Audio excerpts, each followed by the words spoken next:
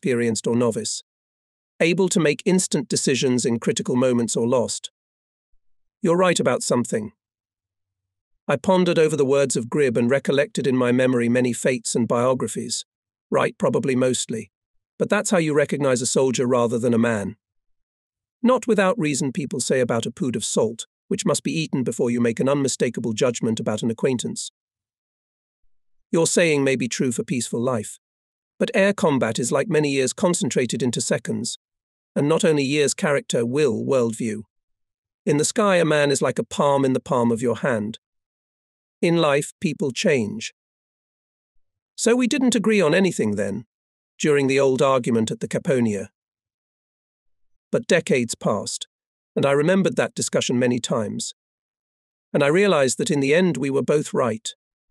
The main thing is that we were not mistaken in the main in the inviolability of the desperate and beautiful flying brotherhood. Hundreds of letters that came to me from my comrades in arms after the war are the proof of that. And among the great multitude of reflections, memories, circumstances touched upon in them, I would like to single out here lines from 3 letters. From the first one. I was brought together with different people on the roads of war, and among them the image of Vladimir Ivanovich Voronov remained especially dear and close in my memory. And who of us will forget his dashing attacks, calmness, endurance, imperturbability, and a beautiful soul, camaraderie.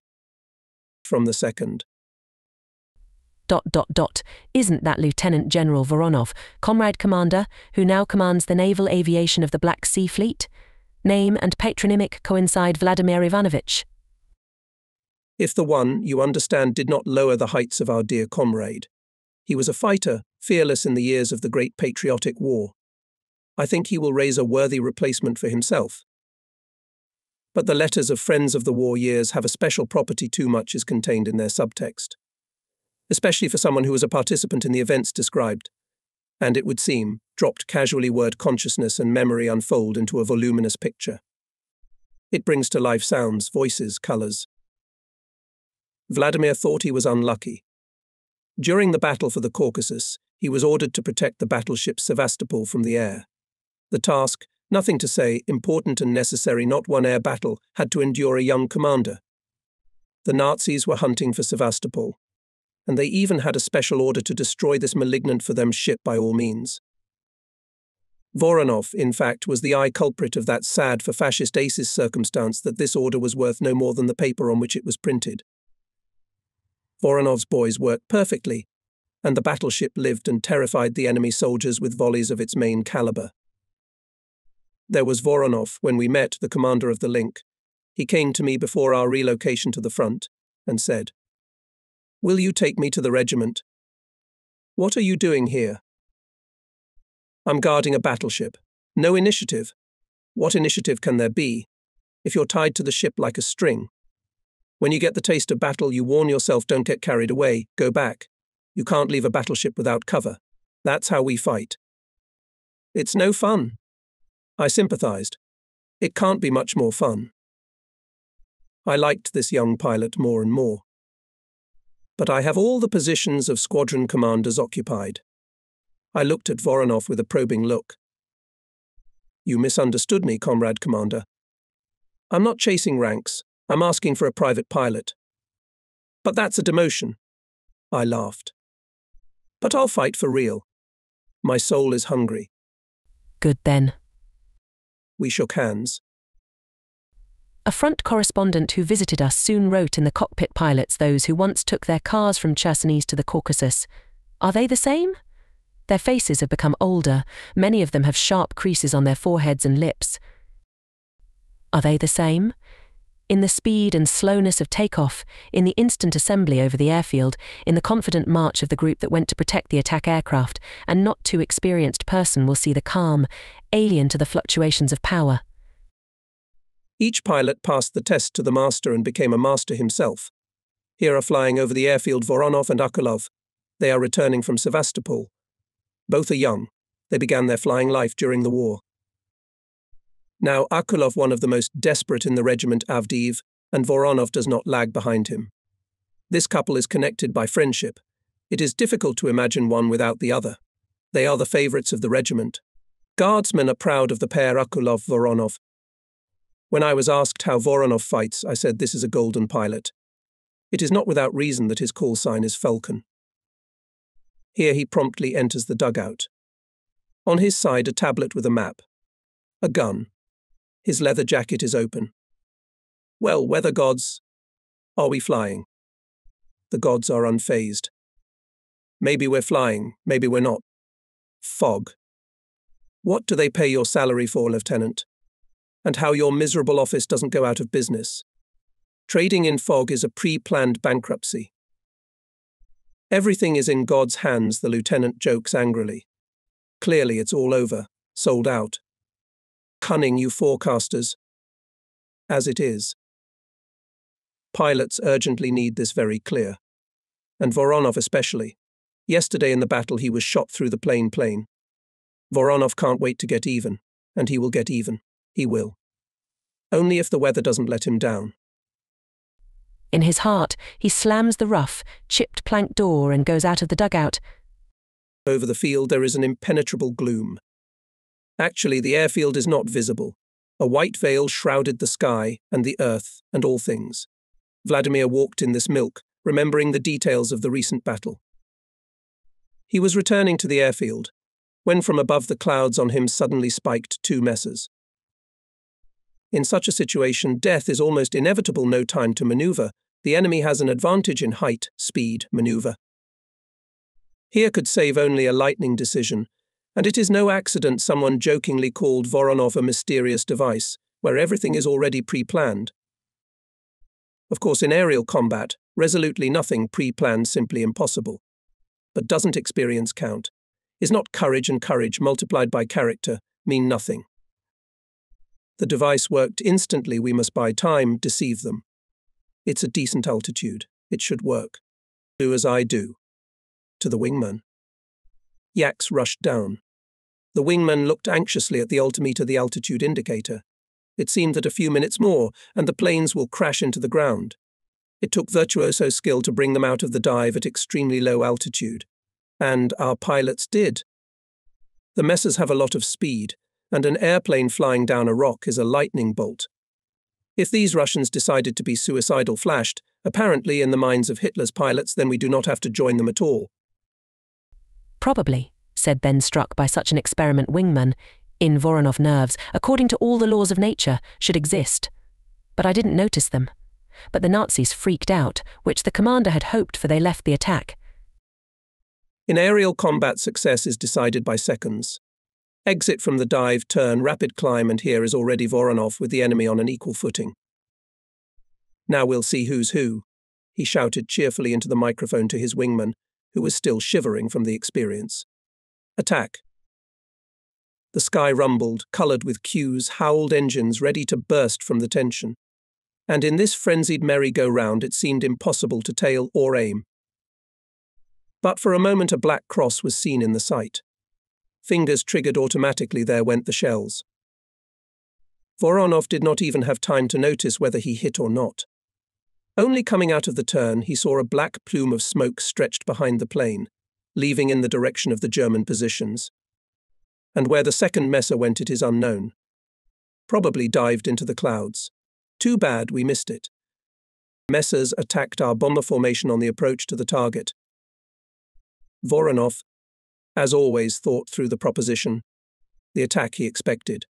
Hitlerites not idiots, and of course will try to repel the bombing attack. Attack in the forehead and from below, reasoned the pilot, is practically excluded. Here the fascists will run into a fairly powerful fire. Most likely, they will pile up from above. Here they should be caught. Wait for a spurt of messers and intercept them at the very beginning of the attack, but intercept them so as to be on their tail. They will not be able not to take the fight, it's too late, but they will no longer be to bombers. Our exit will be involuntarily accepted, but in a more favourable situation for the Yaks. At first, this is what happened. Messers with a roar came out from behind the clouds and rushed to the target. The calculation of the Nazi pilots was simple. First of all, to break the formation of machines, to sow panic, and then to hit the bombers one by one. Only a few moments separated the beginning of this assault from the seconds when Voronov and his wingmen fell out from behind a neighbouring cloud. The Messers noticed the danger when the yaks were already on their tails. It seemed that victory was assured. The swastika was in the crosshairs. Voronov pressed the trigger and the machine gun did not work. Something unforeseen happened, probably a skewed cartridge. But precious seconds are lost. Messers are leaving on a turn. Now there will be a fight on equal terms, and everything must start again. And the bombers are already over the target. Below a sea of fire, explosions, black haze obscures the horizon. Voronov no longer hopes for a machine gun. Cover, I'm attacking. The wingman feels in the commander's voice an incomprehensible anger and does not understand anything well, not shot down. Not in every battle it succeeds. The main thing is dumb Messers are not allowed to reach the target. They are constrained by the battle. Now everything is already by the rules in the sky carousel, where the uninitiated will surely confuse their own and strangers. Voronov goes head on. The Hitlerovite is not a coward. The glove is up. The wingman is terrified now they will collide. I won't roll. Gritting his teeth, Voronov mutters to himself. No way, I'll not roll over. I'd rather break my neck. Fiery trails stretch from the Nazi plane to the yak. Shoot, shoot. She won't help you. Desperate rage overwhelms the pilot. Now. In the last fraction of a second, the Messer turns away. At the very instant when automatically triggered reflex Voronov and in the fuselage with a black cross cut into his shells. Only after a minute or two Voronov felt that his face, back, and palms of his hands seemed to be cramped. It's no good, brother, he muttered unhappily to himself. Nerves are running wild. What did you say? In the earphones, the worried voice of the wingman. Are you hurt? Nerves, I said. What do we need nerves for? Where's the second fascist? I don't see him. He's gone. Well, fuck him for leaving. Watch the sky. I'm watching it. It's calm for now. It's not calm. It was unclear whether the commander was pleased or annoyed. Now about the third letter I mentioned at the beginning and received from a fellow soldier after the war. I was surprised by the courage and some uncharacteristic of young people, professional acumen Voronov. Already in the first flights when he was a wingman, he showed himself a determined, resourceful, strong-willed fighter. I will never forget the joy literally written on his face when he shot down his first enemy plane. He experienced unsuccessful attacks painfully, and then he did not sit on the ground. Give him the will, he would all 24 hours would not come out of the fights. I don't know where he got his strength, but I never saw him tired. I thought he was young. No, it wasn't youth. We've travelled a long way together, and he's always remained the same. Of course, Voronov's soul was young, and also stronger than that was a fierce desire to win. There were other lines in the letter. Who else but such people to bring up a new generation of air aces? It is difficult to add anything to such words. They involuntarily cause reflection. Pilots are different in character and soul. One is impatient, active, furious in attacks. He has an instant reaction to any battle situation. He is infinitely brave. He is so brave that sometimes he goes to the edge and he has to be corrected and reprimanded. Well, think about it. You'll kill your bright head, though you'll shoot down a fascist. What's the use? Bravery is not enough in war. You need stamina too. You must agree how much more useful you'll be if you win and survive. Then you will send not one, but a dozen Hitlerites to the grave. The boy agrees. But you can feel it's for appearances. Style of his combat work in the sky does not change. And there are masters of aerial combat. They also do not take courage, but they will not let themselves be carried away by a false maneuver, will not give in to provocation. They are tacticians and, if you like, strategists.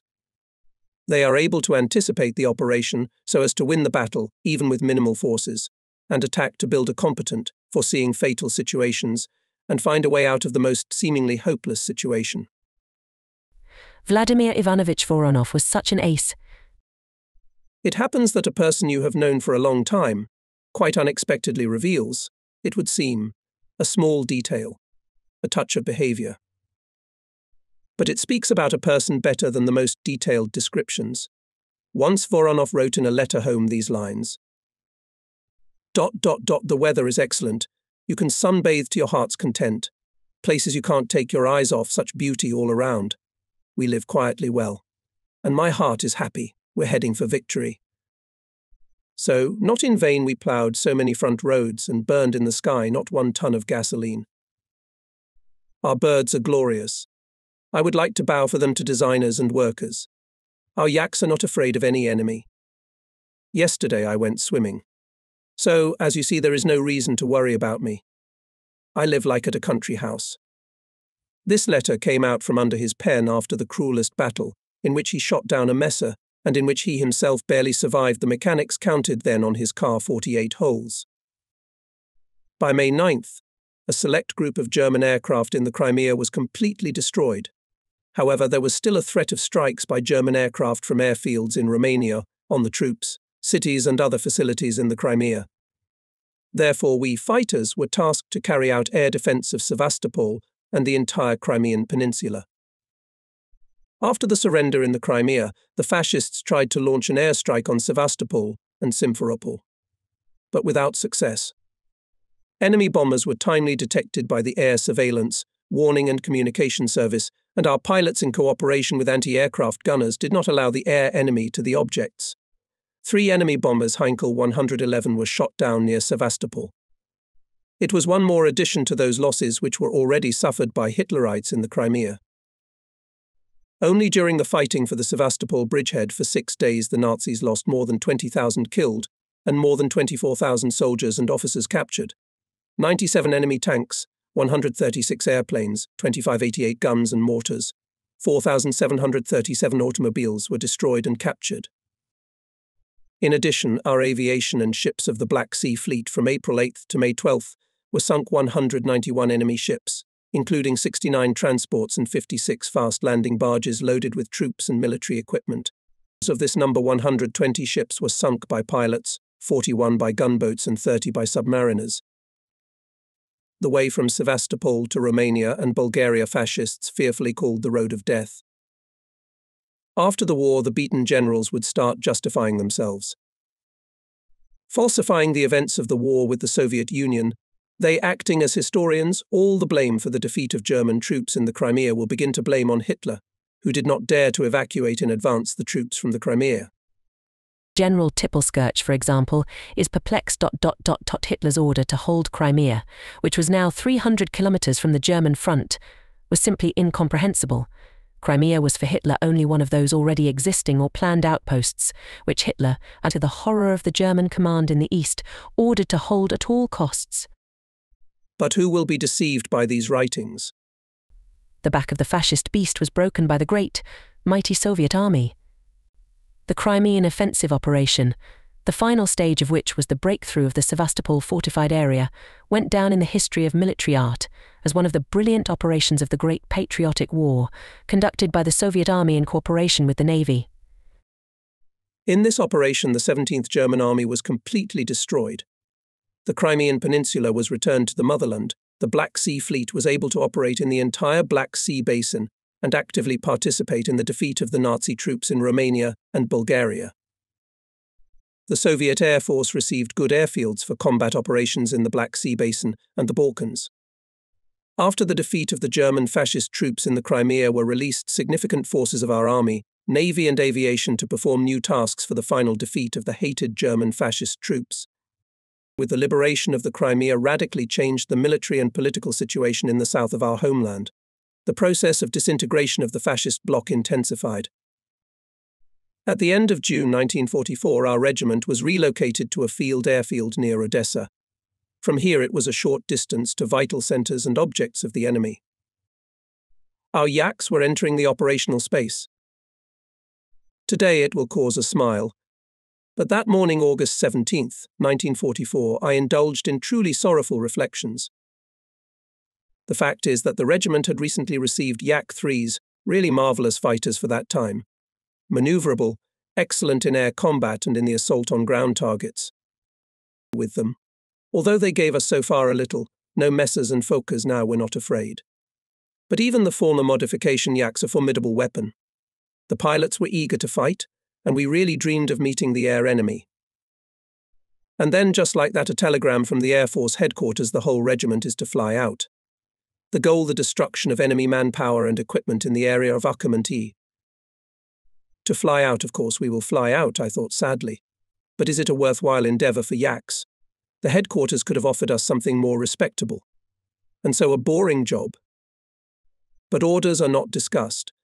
The regiment raised the alarm, and now the brown steppes of Ackermann are floating under the wings, bright green islands, a lush, August scattering of gardens, and only ruins in the place of towns and villages remind of the war. It seems a ghostly absurdity in this, so real and beautiful, blue-piercing summer sky. In a distinctly boring voice, I give a command over the radio. Do not engage in small targets. No chasing single vehicles. Do not attack anyone without orders. As time went on, the mood got worse and worse. Indeed, as if they decided to laugh at us twice, we met quite large concentrations of enemy troops, but they were already being intensively processed by other air units. Maybe we can help, indifferently asked the navigator, knowing the answer in advance. Why, I waved my hand, they will manage without us. Only twice was allowed to squadrons to attack, once a military column, the second a cluster of cars. They were over with soon enough, and again we continued our dull, joyless flight. I was about to give the command to return home, when suddenly I noticed a military echelon going at full speed near Ackermann. I took a closer look. The train was mixed tanks, equipment under tarpaulins, a few cool cars. It seems that this is what we need. Attention. I can feel my voice clearly cheered up. Attack the train. My squadron will begin. Second squadron will make a second strike. The rest of you, watch the air. Yes, sir. I'm throwing the car down sharply. I'm going straight for the locomotive first of all. The train must be stopped. The yak's cannon and its machine guns are working. It seems to be a successful approach. A cloud of steam and smoke rose above the locomotive. The train braked sharply. Turn to the left, gain altitude, and I'm already watching the work of the guys. The fighters are fanning out. Some hit the head, others hit the tail of the train. Fascists jump out of the cars, falling wherever in ditches, at the railroad embankment, in holes. Many fell down immediately, not having time to hide. Bullets from fighter planes did their job. I looked around. Everything was all right in the air, so I can get in on the action. I choose a huge freight car in the middle of the train as a target and accurately go in on it. From a height of 350 to 400 meters, I gave a cue. I don't know what was in the wagon. Apparently ammunition. A terrible explosion scattered the train. My yak was thrown in the height, and I immediately smelled gasoline. Comrade Commander, the machine is damaged. Gasoline leaks from the tanks. We need to return immediately. The voice of Navigator Novikov calm. But behind this feigned calmness I can feel excitement. I know that in the most difficult situation, Novikov himself will remain at his post until the end. He's worried about me. There's nothing to do. I'll have to pass the command to the deputy. The machine is damaged. I'm going to the airfield. Continue the assault until the train is completely destroyed. I turn the car around, look around. Hawks finish the job. Cars explode and fly off the embankment. Even the step near the railroad bed is ablaze with orange flames. Yeah, the mechanic hummed uncertainly, inspecting the machine at the airfield. I wonder how you made it with empty tanks. Hell knows how it could have ended. And you, he turned to me, do not be sad. I'll have your horse repaired in 2 days. It'll be as good as new. Yak rolled to the shelter. In the evening there was a debriefing of the operation. Someone contributed his share of self-criticism. You shouldn't have come at such close range. And who knew, Novikov objected, that the carriage was stuffed with explosives. Everyone agreed. Indeed, in war as in war, and on a boring job can lose your head. However, in the evening it didn't seem so boring to us anymore. I had a strange feeling on that flight. The reason for that was the morning and the sea. The sun was shooting out myriads of fiery splashes from the still water surface. The golden fog over the shore was melting, crawling away into the white limans of the prides, and over the whole steppe from edge to edge there was a ringing, incomprehensible silence. And even the roar of starting fighter planes was not associated with the war. It was as if somewhere in the 39th or 40th on the green field of Tushin Sport high-speed machines were flying off into the heights. Something shifted in my soul. Everything had an impact: the access to the state borders, and surprise I went through such hell circles, and stayed alive, and the joy of victorious reports from the fronts, and the feeling of happiness that victory is not far off. No, we did not deceive ourselves. We knew that there was still blood and loss ahead, and not all of us would come home. But in the war you can't live only with sorrowful thoughts. Life is life everywhere. And we were young. That's why we couldn't deny our optimism. And this despite the fact that we gave ourselves a clear report that those of the Nazi pilots who survived in Sevastopol or over the Kuban, so for good living, will not give up at the end of the road. And the goal is close, and the dawn is close, and the long-awaited peace, where guns do not beat and heavy bombs do not burst every minute. I even dreamed of this other, so far unreal life, when the airfield was left behind and our cars lay on a combat course to the shores of Romania. I will go to study, I thought. First, of course, I will rest. A good rest. I'll go somewhere on the Volga, or to the Black Sea. The Black Sea, of course. I did not imagine it calm, with golden bays of beaches, with the murmur of waves, not airplane engines, without the black smoke of the burning Sevastopol panorama, without the rumble of fighting over Tuapse. I'll have to get used to it, I grinned. However, is it difficult to get used to the beautiful? Hawk. I'm Wave. Can you hear me? I'm Hawk. I hear you fine. We're approaching the target. Should we split up? Lukinski's voice in the earpiece. I'm looking at the horizon. I think Lukinski's right. The first wave of planes will hit the piers from behind the hills, just in case we should cover it from the city. We didn't expect serious attacks by messers, but a surprise attack by even 2 or 3 experienced aces can be costly. Cover the city. Yes, sir. Chair. I see how Lukinski and his wingmen break away from the armada of cars and take the Morister. They'll approach the target from the left. Stand by. Throw the plane forward. Float under the wings of the beaches, some buildings.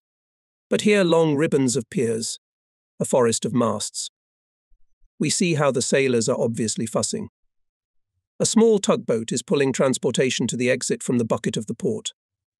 Signers, like beetles, spread out in different directions. It's clear disperse. Yak shakes sharply, and immediately hundreds of multicolored tulips blossomed across the blue sky. Anti-aircraft gunners opened fire on our aircraft. White, green, red trails stretching towards us. Attack.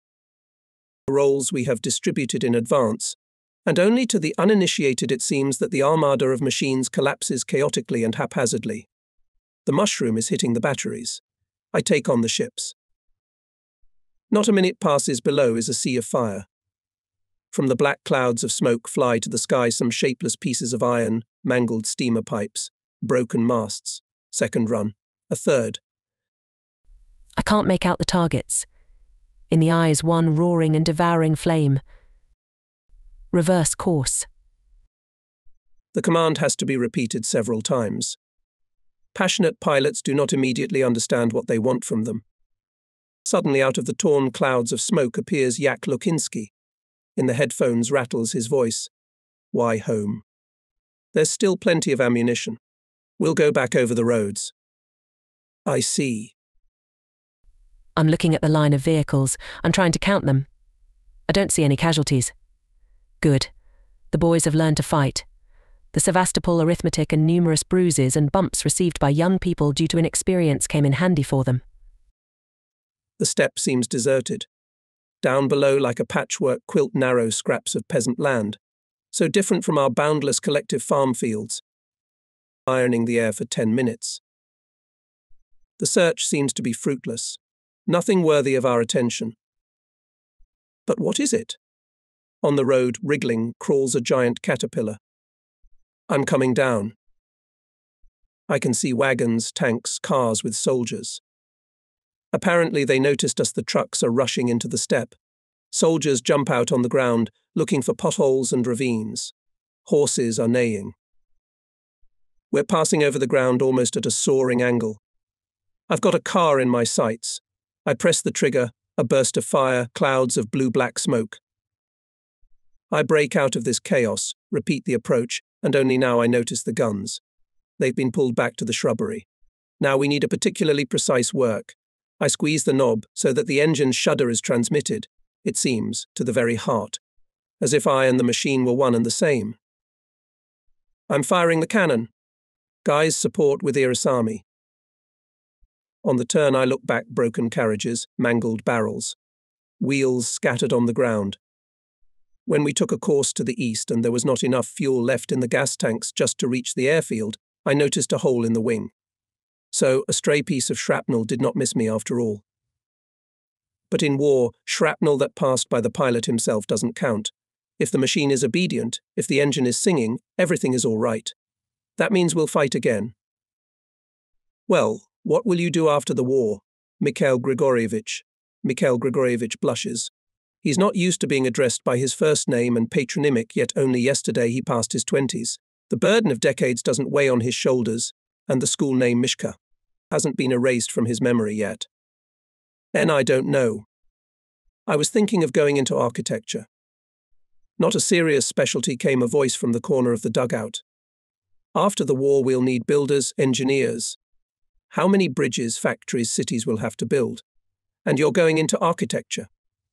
And he'll be forcing himself in front of the girls. Laughs Grib. He will get acquainted with this thin-legged and attack. So-and-so. What are you interested in? What are your cultural needs? What kind of books do you like with this special approach? The girl, of course, melts from such a lofty treatment. And he, by the moment, throws, and I am, by the way, an architect. In a word, the kinship of souls is revealed, and the matter began. Mushroom is clearly pushing. The challenge is suddenly taken seriously. Builders. And what will these builders build? Houses, hospitals, schools. Who will design them for us? The Pope of Rome? No, brothers. After the war, the country will need architects badly, like air. All right, go ahead and go to the architectural school. I'll go to the land, to my place in the Volga region. I'm hungry for the land. If you close your eyes, there's a wall of wheat from horizon to horizon, and a lark in the sky. And in the morning the field waves in the wind like the sea. And the sun from behind the nearest forest is like a glowing disk. You'll live to see that sun. We haven't reached Berlin yet. And I will. I have no right not to. I have 2 boys at home. One writes that he's already mastering the tractor. I don't know how he's mastering it. He went to the front when he was just over 10 years old. And he's already a breadwinner. Or does more than that. I joined the conversation. People grow up early nowadays. You don't say, Comrade Commander. Mikhail Larionov moved closer to the smoker made from a shell casing. Recently I received a letter from my people. Here's what they write. Vasily Ignatik had lived in Kiev for a long time, and his speech was equipped with Ukrainian words dear to his heart. The boys drew closer to the fire. It is incomprehensible how the word letter worked then. A letter from there. A letter from 1,000 kilometers away. From relatives. Even if not yours or friends. But all the same, as if it became warmer in the dugouts, and the battles as if for a while retreated beyond an invisibly distant limit, and the soul was renewed, as if our wives, mothers, and children entered this circle, outlined by the yellow light of the soldier's smoker. My dear Vasenka, Vasily Ignatich began, ran his eyes over a few words, blushed and blanched. Well, it's nothing special here. It's personal. The boys laugh. It's clear. Love. Kisses 1,000 times. Go on. My dear Vasenka, we already know you're dear. You're cunning, Ignatiich. You're putting a price on yourself. What are they writing about? Our collier has gone to a trade school. He's always missing at the factory. In a month he'll be making the things you need at the front. He's lost a lot of weight, but I guess it's an age thing. Nadenka and the girls are in the collective farm. She helps on the farm. In 3 months she's been home twice. She's far away, and the work won't let her go. I've retrained myself. When I think about what's happening to the country, I feel bad. I couldn't sit in the office anymore. filing and mailing papers. Any girl could do it. You know that I'm very good with medicine. Remember how you fought me off when I treated you for a cold? There was laughter in the dugout again. Looking at Matveyev's mighty figure, it was hard to suppose that such a rich man could ever have had the flu, and compared to what made up our daily routine, those pre-war peaceful illnesses seemed something childish, frivolous, unreal. The war had run people ragged. We froze in the frosty evenings. In the pouring rain, they did not leave the airplanes for hours, and no sickness took them. Probably some psychological barrier developed. A wound is a wound. There's nothing you can do about it. And the flu, I guess there was flu too. But somehow we managed with improvised means. We didn't go to doctors. Matvey smiled himself, remembering perhaps something infinitely dear and sweet. Will you listen, you devils, or I won't read it? No offense. We're just looking at your build. It's a good build. Listen further. So that's where I ended up. Cured a cold. I went back to work at the hospital. As a nurse, it seems to be closer to you. People come from the front. They tell me a lot of interesting things. But I've never met anyone from your unit, no matter how many times I ask. Maybe it's for the best. It means you don't have many wounded. Maybe they're sent to other hospitals. That's how we live. We seem to be one family, but we don't see each other much. I'm often on night duty. My eldest is at the factory, my daughter at the collective farm. And you're at the front. I wish that damn Hitler would get his neck snapped. There's a big map on the wall next to the buffet at home. We rearrange the flags on it after every report from Sovinform Bureau. It makes me feel better now. The flags go to the west, and when you look at the map, you get scared. After all the way to the Volga, the whole map is pinned with pins from the flags. How much we had to endure. We remember you every day. We love you, Matej faltered. Well, it's not about you again, you loudmouths. All you want to do is laugh. But no one said a word. Everyone was silent for a long time. Only after a minute or two did Grib quietly remark. And after all, they are not easier than us be. Of course, sometimes we risk our lives, but the whole country takes care of us. Airplane, please. Rations, please. Uniforms, please. And what it's like for the mothers now. And the boys, that's how it is. Boys sharpen shells and assemble airplanes.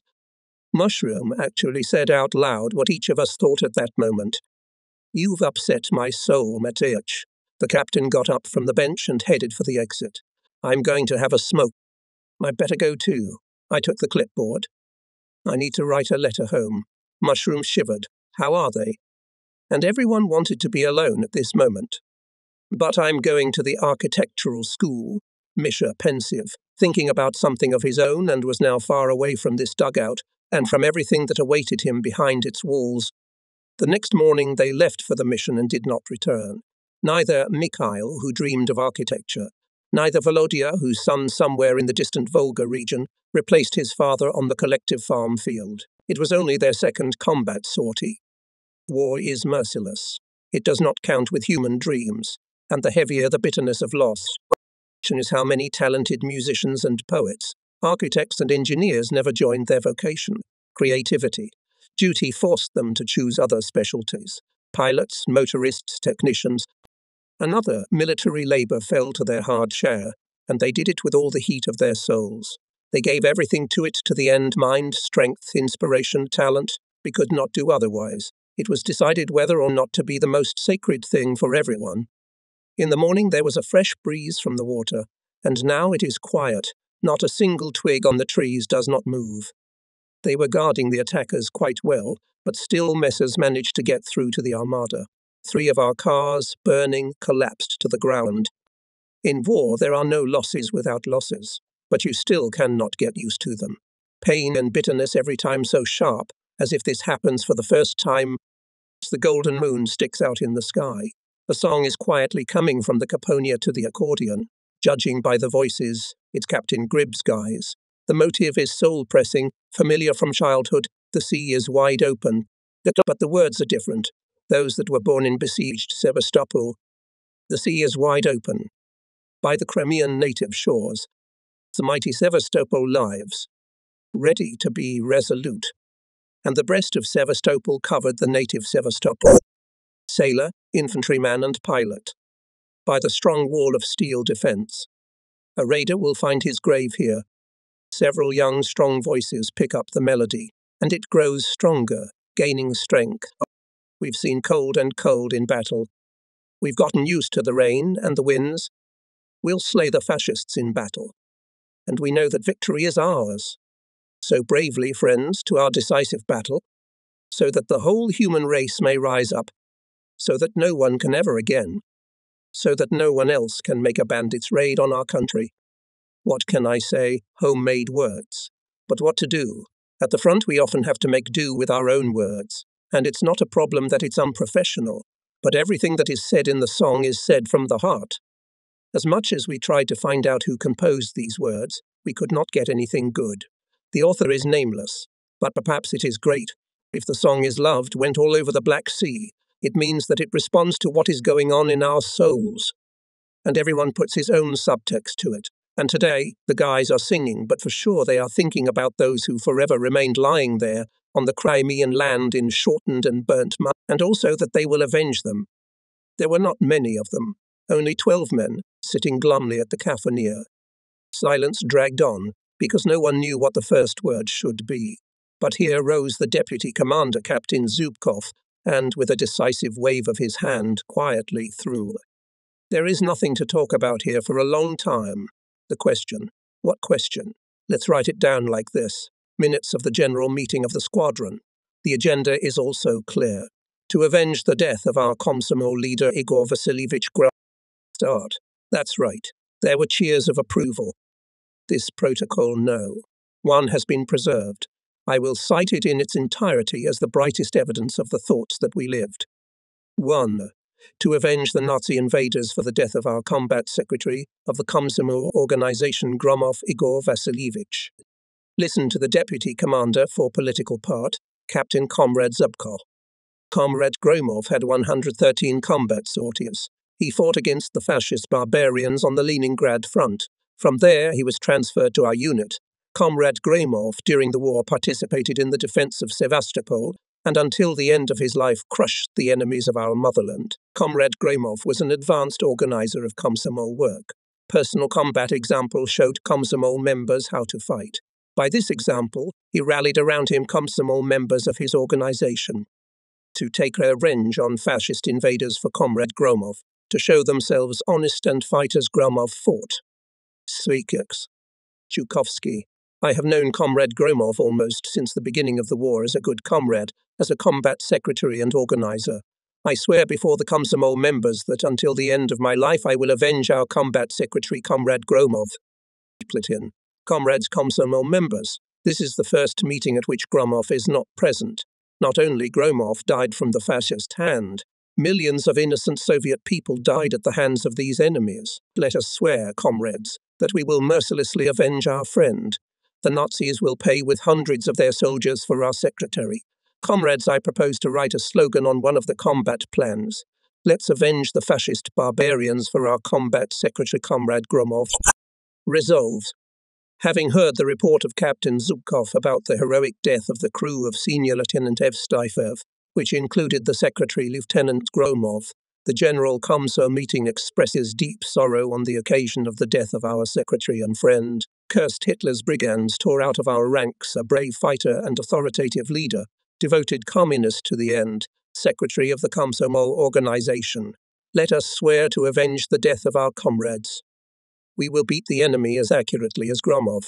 Let's keep the bright memory of him in our hearts and carry it as a banner of deadly hatred of the enemy, as a banner of final victory over the enemy. The Komsomol meeting proposed to write a slogan on one of the combat plans. Let's avenge Comrade Gromov. They voted in silence, silently, and went away, and in half an hour their cars were already turning out. I did not envy those fascist pilots who would meet them in this flight. The sun was burning mercilessly, grasses withered, and the whole field turned ashy whitish color. Even airplane fuselages seemed to be red-hot. Dural burned fingers. The only saving shadow was under the wing, but how can you hide under it if you are not one, and not two? Our uniforms were soaked, large drops of sweat on their faces. Let's get started. Captain Demidov gestured to Lieutenant Nushin. Give me the map. The map is laid out right on the ground. The pilots sit down in a circle. Such eagles, Demidov's voice is full of concern. This time the assault is serious. We'll hit the ships in the waters of the Danube. Here and here the pencil flies rapidly on the map. What do we know about the anti-aircraft defences? There's a battery near the hills. That's certain. But it's also certain that such objects as the Danube are not protected by one battery. So we'll see something else. Camouflaged and therefore probably not detected. Any other questions? There will be questions on the spot. Nushin is getting up from the ground, but we'll have to solve them ourselves. You consult with Hitler, Göring as a last resort. I tried. They don't connect. They're bastardized, the bastards. I'll complain to them personally when I get to Berlin. That's right. Get them in order. Now today we'll start putting things in order. Davidov smiled. It's good that the guys are in a good mood before the flight. And the jokes? It's not carelessness. You can't do without jokes in their business. There's enough grief in war. You guys are responsible for the attack planes with your heads. And we always use our heads. The heavily laden attack planes took to the air. In a matter of seconds, the Yaks took off. They lined up in battle order. Fighters this time led Lukinsky and Kologrov. Under the wing gleamed the wide surface of the Danube. Where have the ships gone? Lukinsky thought anxiously. Chief, look, they've disguised themselves at the piers. Here's Kologrevov's voice in the earphones. Lukinsky himself already distinguishes patrol vessels, boats, barges. A dredger wedged into them with a clumsy trunk. Begin just drops. The first wave of stormtroopers passes over the edge of the coast. And all at once, explosions, fire, smoke. Watch the air. Lukinsky knows that Kologrevov can't wait, but they agree to attack one by one. Of course, if the messes don't show up, 3 barges are on fire. It was Davidov's stormtroopers. Lukinsky hits the boat. It bursts into flames. The Nazi anti-aircraft gunners came to action, but not for long. Here over their battery explosions went off. Well done, Kologrevov. He, thankfully, thinks Lukinsky. At the right time hit. The second Sixilov, which led Nuzhin, is already going to the target. The dredger suddenly begins to smoke and in a moment throws out a high sheaf of sparks. Burning boats sprawl on the river. From their sides jump into the water soldiers, who attack the boats. Lukinsky can't help himself. Well done. Young people, in the voice of the presenter, Pride, San Bartolov, Eremin, Ivanov, Babia. It's time to go home. It seems to be done. The planes are turning away from the Danube. There are no nameless attack planes. Behind them is a feat. Behind them are the names of heroes. Here they are, Lukinsky, Kologrevov, Davidov, Nushin, Ivanov, Eremin, Novikov, Shakirov, Kosikin, and only still beginning their martial labour, Alexeyev, Ponomarev, Kozlov. This is their work. 2 BD were badly damaged, destroyed up to 100 enemy soldiers and officers. After the first approach, a large transport standing in the port, a boat and a barge of the enemy were set on fire by direct hits of bombs. 4 big fires broke out on the shore. That's how our revenge went on the land. For comrades burned in the sky, for the ruins left behind, for the ruins of liberated cities, for the immeasurable grief of the people. Friends of Komsog Igor Gromov did not throw words to the wind. Wherever our airplanes passed, they carried on their wings retribution. The leader of the second pair, Nikolai Petrov, left the battle at its very beginning. The cannon line of the Messer cut the gas tanks. The attack aircraft burst like a torch. Fortunately, the pilot managed to eject by parachute. Later he said, "You covered us well. I saw it myself. I don't count. Such assaults without losses do not happen. But I'm talking about something else. It was that rare case when a pilot from the ground observes the actions of his comrades in the air. But how come you weren't captured? You landed right next to the convoy we were storming?" It was just luck. The wind blew me into the shrubbery at the very ground. And Hitlerites, you understand, did not care about me. Each of them thought only about his own skin. They scattered on ditches and roadsides, fell down and looked, of course, in the ground, not on the sides. Of course, I would have been, to put it mildly, upset if they had rushed to the bushes and bumped into me. Then I'd have to say goodbye to life a second time. But they didn't have time to run to the bushes. We, or rather you, he corrected himself, we were already tearing up the road. There was no time to run. And you? What about me? I had a gun in my hand. I can't go with it to help the stormtroopers. What would I do with that flare gun? Well, I'd shoot one German, and the other one would have swatted me right away. But even this I could not do. The fire from the air was murderous. Everything was burning and going to hell. If I had taken a dozen steps, I would have ended up with the Nazis in the other world at the gates of God. What did it look like? Ugh, I don't want to remember. Frostbite on my skin. First, the head and tail of the column were covered, the cars were chopped to pieces, and the armoured tractors overturned. A traffic jam. Germans neither forward nor backward. The surviving trucks and cars threw the ditches into the field, and the ditches deep. Half of the vehicles stalled. That's when you came in for the second time. Yeah, I've never seen anything like it from the air. Everything's on fire, collapsing. Splinters of broken bodies and some kind of iron whistling in the air. It's a concert. Everybody's lying down. You can't tell who's dead, who's alive. Only one officer stood there for 3 minutes shooting his gun into the sky. What for? I marvelled. He was not going to shoot down airplanes.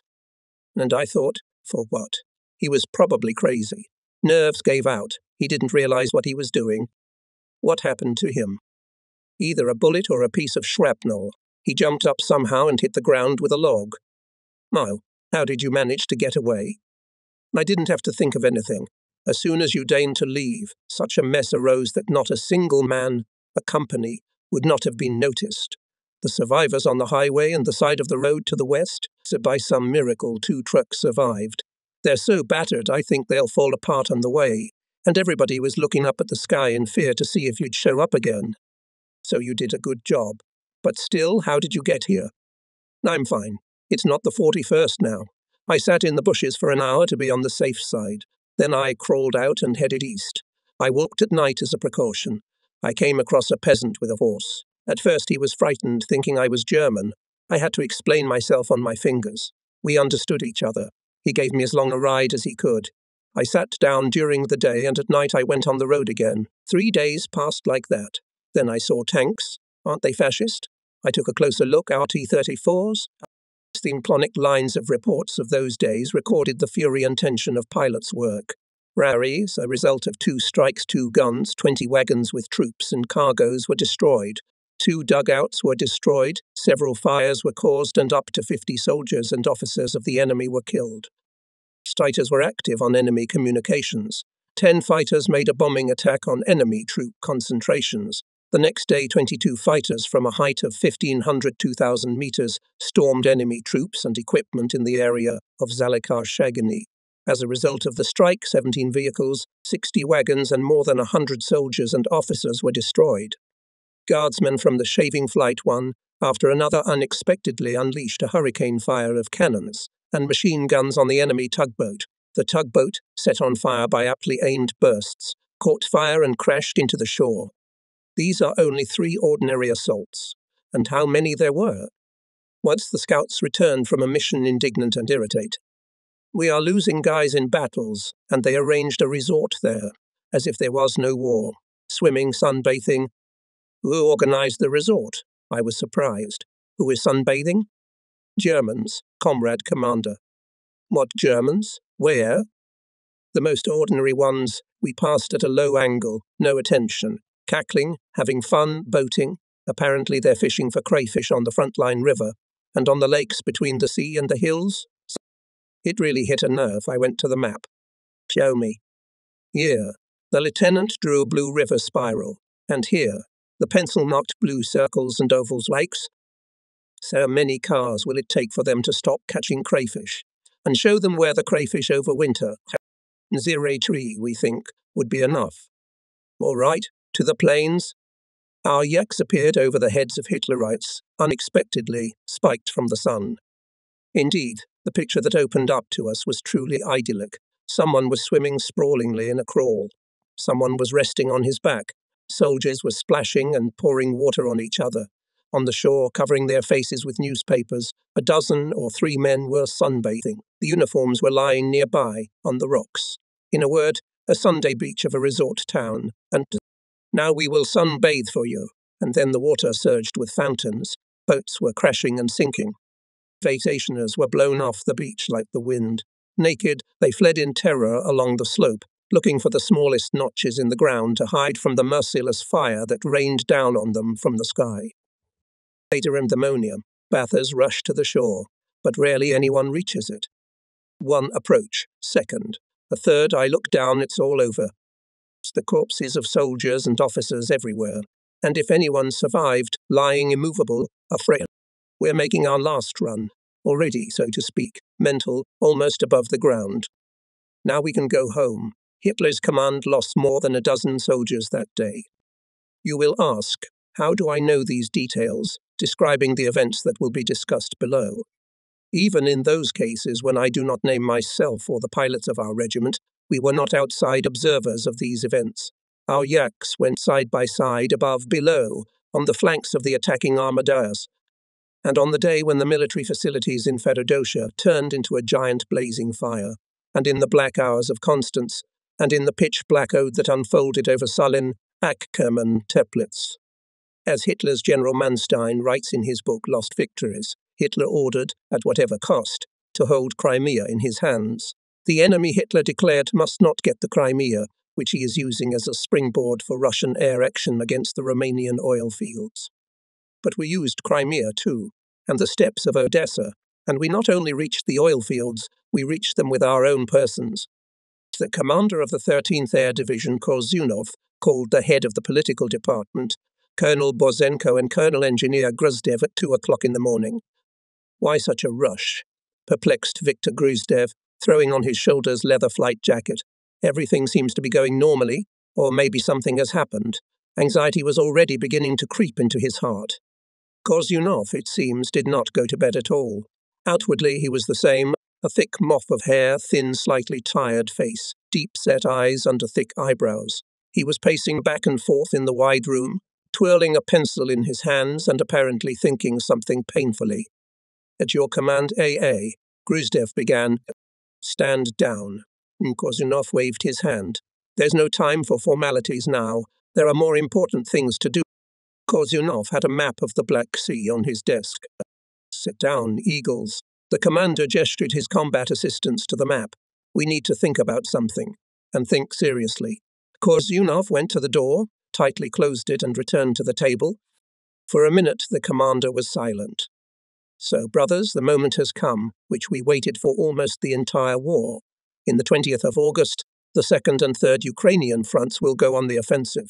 This is not a simple offensive. The defeat of Hitler's group Southern Ukraine, the complete liberation not only of Ukraine but also of Moldavia, and more than that, a deep invasion of Romania itself. We are instructed to strike military facilities in Sulin and Constanța.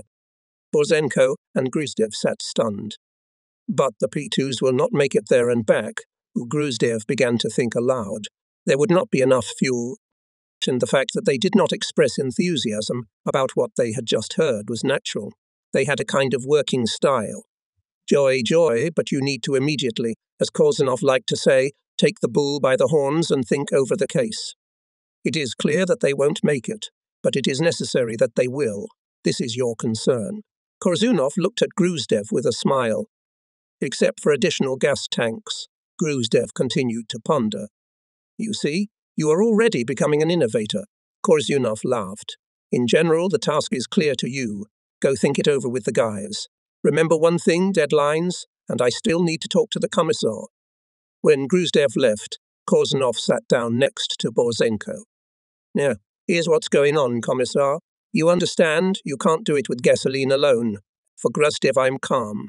His devils will think of anything when necessary, and the pilots won't go off course. Now they're flying on the wings of victory, pardon the high-sounding language. Even to the end of the world, they will get to the end of the world. He was quiet. But we don't need unnecessary sacrifices. We need people to fulfill the mission and return to the airfield alive. With the attack of Constanța, the war does not end. Every pilot is important to us. On my line, I've already outlined something. Korzunov looked into a notebook. First, he will conduct tactical exercises. Second, every pilot must know by heart the plan of Constanța and Sulina. Third, reconnaissance. We must know their air defense system down to the last detail. Fourth, no. Korzunov listed point by point, then suddenly stopped and said without any transition. Perhaps this is the most important party assignment for us, Commissar, and not only ours and yours. Everyone's what are you going to do? All political commissars to the airfield tomorrow, to talk to every man. Good idea. And who will you send to the main airfields?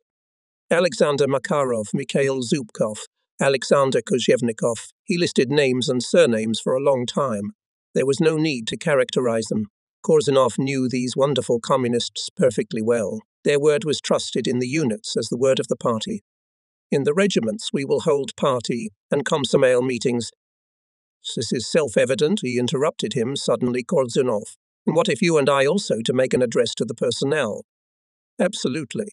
Borzenko liked the idea. Let it reach everyone's heart. What a great flight the party is taking us to. On the night of August 20, Borzenko could not sleep. The sun had not yet risen, only the distant horizon in the steppe shone with a cold streak of dawn. A heavy fog was spreading over the land in blue flakes. Shit. I'm not going to sleep anyway. The chief of the political department got up, smoked a cigarette and went out to the airfield. At the outermost P2 noticed a group of people. I'm not the only one not sleeping this night, mushed through my brain, although the pilots we ordered to sleep. Tomorrow they have a hard job. What are they doing up there? A mechanic stepped away from the fuselage of the bomber. Sasha Ivanov, thought Borzenko. Exactly, he. How, Comrade Colonel? Ivanov asked and nodded toward the airplane. The white oil paint had not yet dried on the side of the machine. Forward for the motherland, read the commissar. Perhaps for the first time such an armada of airplanes, the 317 machines, worked according to such a brutally precise schedule. In the afternoon of August 19, Sulina, Constanta and Fedonisi Island shuddered from the bombing. The ships at the berths of Sulina port and the port itself were burning. Not having time to take off, and the airfields, named in Hitler's documents as Shield of Constanta, turned into a pile of smouldering scrap. The batteries of the island of Fedonisi took to the air. Sulina and Constanta, when night approached, thought that these strikes were the end. But they were only the beginning. The 23rd Nicholas Regiment replaced the 5th Guards Regiment. The commander of the 5th Guards Air Regiment, Mikhail Birkin, told me 3 days later. Now, can you imagine, namesake, what we had going on in the evening? Frankly speaking, we were used to work mostly in the daytime. There were only 2 or 2 night pilots in the regiment, and to fly not the nearest light to Constanta. Well, I was calm about the old men. They could fly to America at night on their long-range Il-4 bomber. And suddenly you can imagine a young Lieutenant Nikolai Grinin came to me in the evening. We have one of those, Comrade Regiment Commander. Permission to address you. Permission granted. May I go to Constanta at night? It's a pity to offend the guy. I see he's eager to fight. But I'm to authorize him. According to my information, Grinin didn't fly at night. As gently as possible, I explain it all to him. And he said to me, "You have inaccurate information, Comrade Kompolka." No, so. I was flying a naval bomber at night, so I thought about it, and decided I'd take my chances. And how did it go? Yesterday I presented him with the Order of the Red Star. The guy did a great job. He climbed into the thick of it, hit all the targets in cold blood. There was a glow over Constanza. The fire seemed to burn everything, the black southern night and the clouds that descended on the city. Oil storages were burning. The fiery tornado was raging in the port and on the railroad lines filled with tanks with fuel for planes and tanks. Gestapo officials were rushing around the city. Gendarmerie tried to drive people to the fire, to at least somehow diminish the scale of catastrophically developing events. Hitlerites, even in a nightmare, could not have predicted what the morning of August 20 would bring them. For them it was really a black morning. As soon as dawn broke, 10 bombers of the 30th Air Regiment appeared over the city. 10, not 100. With a sigh of relief in the headquarters of Hitler's air defense of Constanta, Heer did not know that the main purpose of the 10 was to divert attention to themselves. The pilots courageously went for it, taking the fire of everything that could still shoot in the city and its vicinity. Hundreds of anti-aircraft machine guns and cannons rang out. Messers crawled out of underground hangars. The anthills stirred. And then from the sky came a terrible striking blow, to which no one could not counteract anything. On anti-aircraft installations, hangars, runways, command posts, air defense nodes bomb barrage fell. It was inflicted by Lieutenant Colonel N. Musatov with his Eagles from the 13th Guards bomber. It was quite difficult to prevent Lieutenant Colonel to tickle Hitler's nerves, as he said before the flights. From the sky, he was reliably covered by fighters of the 11th Guards Bomber Regiment. The fighters did not let any messer near the bombers. Here came my hour. Today it is possible to reveal what once confused all the cards to the enemy. Actually, Musatov and Denisov, with their guys, only pierced the way of the main armada of retaliation. Air Division I Korzunovs, 59 P2s, accompanied by 2 fighter guards regiments of the 6th and 43rd, inflicted, according to the plan of the operation, the main decisive blow. Have you noticed, reader, what figures I'm already operating here? Could we have dreamed of anything like this in 1941 or 1942? The Soviet country forged its mighty air wings. The day before, I had a memorable and joyful conversation with Korzunovs. I am leading the main forces of the strike. Be as an order minted Ivan Igorovich. I won't get lost in Constanta. After all, I bombed it on the first day of the war. How many of you were there? What do you mean? Only 4 high-speed bombers Dow-12s, and I was only a squadron commander then. Today, the scale is different, but in such a complex operation, everything must be calculated down to the last detail. Nothing to forget, nothing to miss. We spent a long time working on the maps. In short, my system you allocate roles so. Mine you know, yours is special. You take your regiment. Let's call it group clearing the air. The goal is to hold back any enemy fighter forces if they appear over Constanza. In short, you're in charge of every P2, so that no bastard can get near the bombers. When our yak broke away from the airfield and took a course for Romania, I was anxious at heart. Hell knows how many messers will meet us in the sky above Constanta, and how to make sure that none of them could not reach the machine's Korzunoza. 58 P2 had to work calmly. If the word calmly is even applicable to the war, I remembered another flight, tragic and heroic, 1943. The Nazis are in the Kuban in the North Caucasus. And suddenly, as often in war, there is this suddenly. Intelligence report. A lot of transports and ships of the enemy concentrated in Constanta. At that time, my friend, hero of the Soviet Union Efremov, was driving the car to Constanta. I, with my guys, covered his torpedo carriers from the air. It was a sunny day. Nobody in Constanta could think that Soviet airplanes could appear over the city, and indeed, where could they appear from? The Soviet armies are somewhere out there in the Caucasus. The strike was made at a low angle from 30 meters. 2 destroyers went down at once. Then Mikhail Benzonoshvili's quiet voice was heard in the helmet phones. I'm burning. Goodbye, friends. Mikhail took the plane, hit by anti-aircraft guns, blazing out of the turn and directed it at the gas tanks. The terrible explosion, even our attacking machines were thrown aside. And there was more in that flak. The navigator Klyushkin's right eye was damaged by shrapnel. With his left hand he clamped the bleeding eye socket, and with his right hand he was carrying a navigator's pallet. And so we followed the old trail. Flames and smoke covered the sky of Constance. The first 6 dive bombers came down from the sky with a stone. Now, of course, it is impossible to see who of the familiar guys are sitting in the cabins.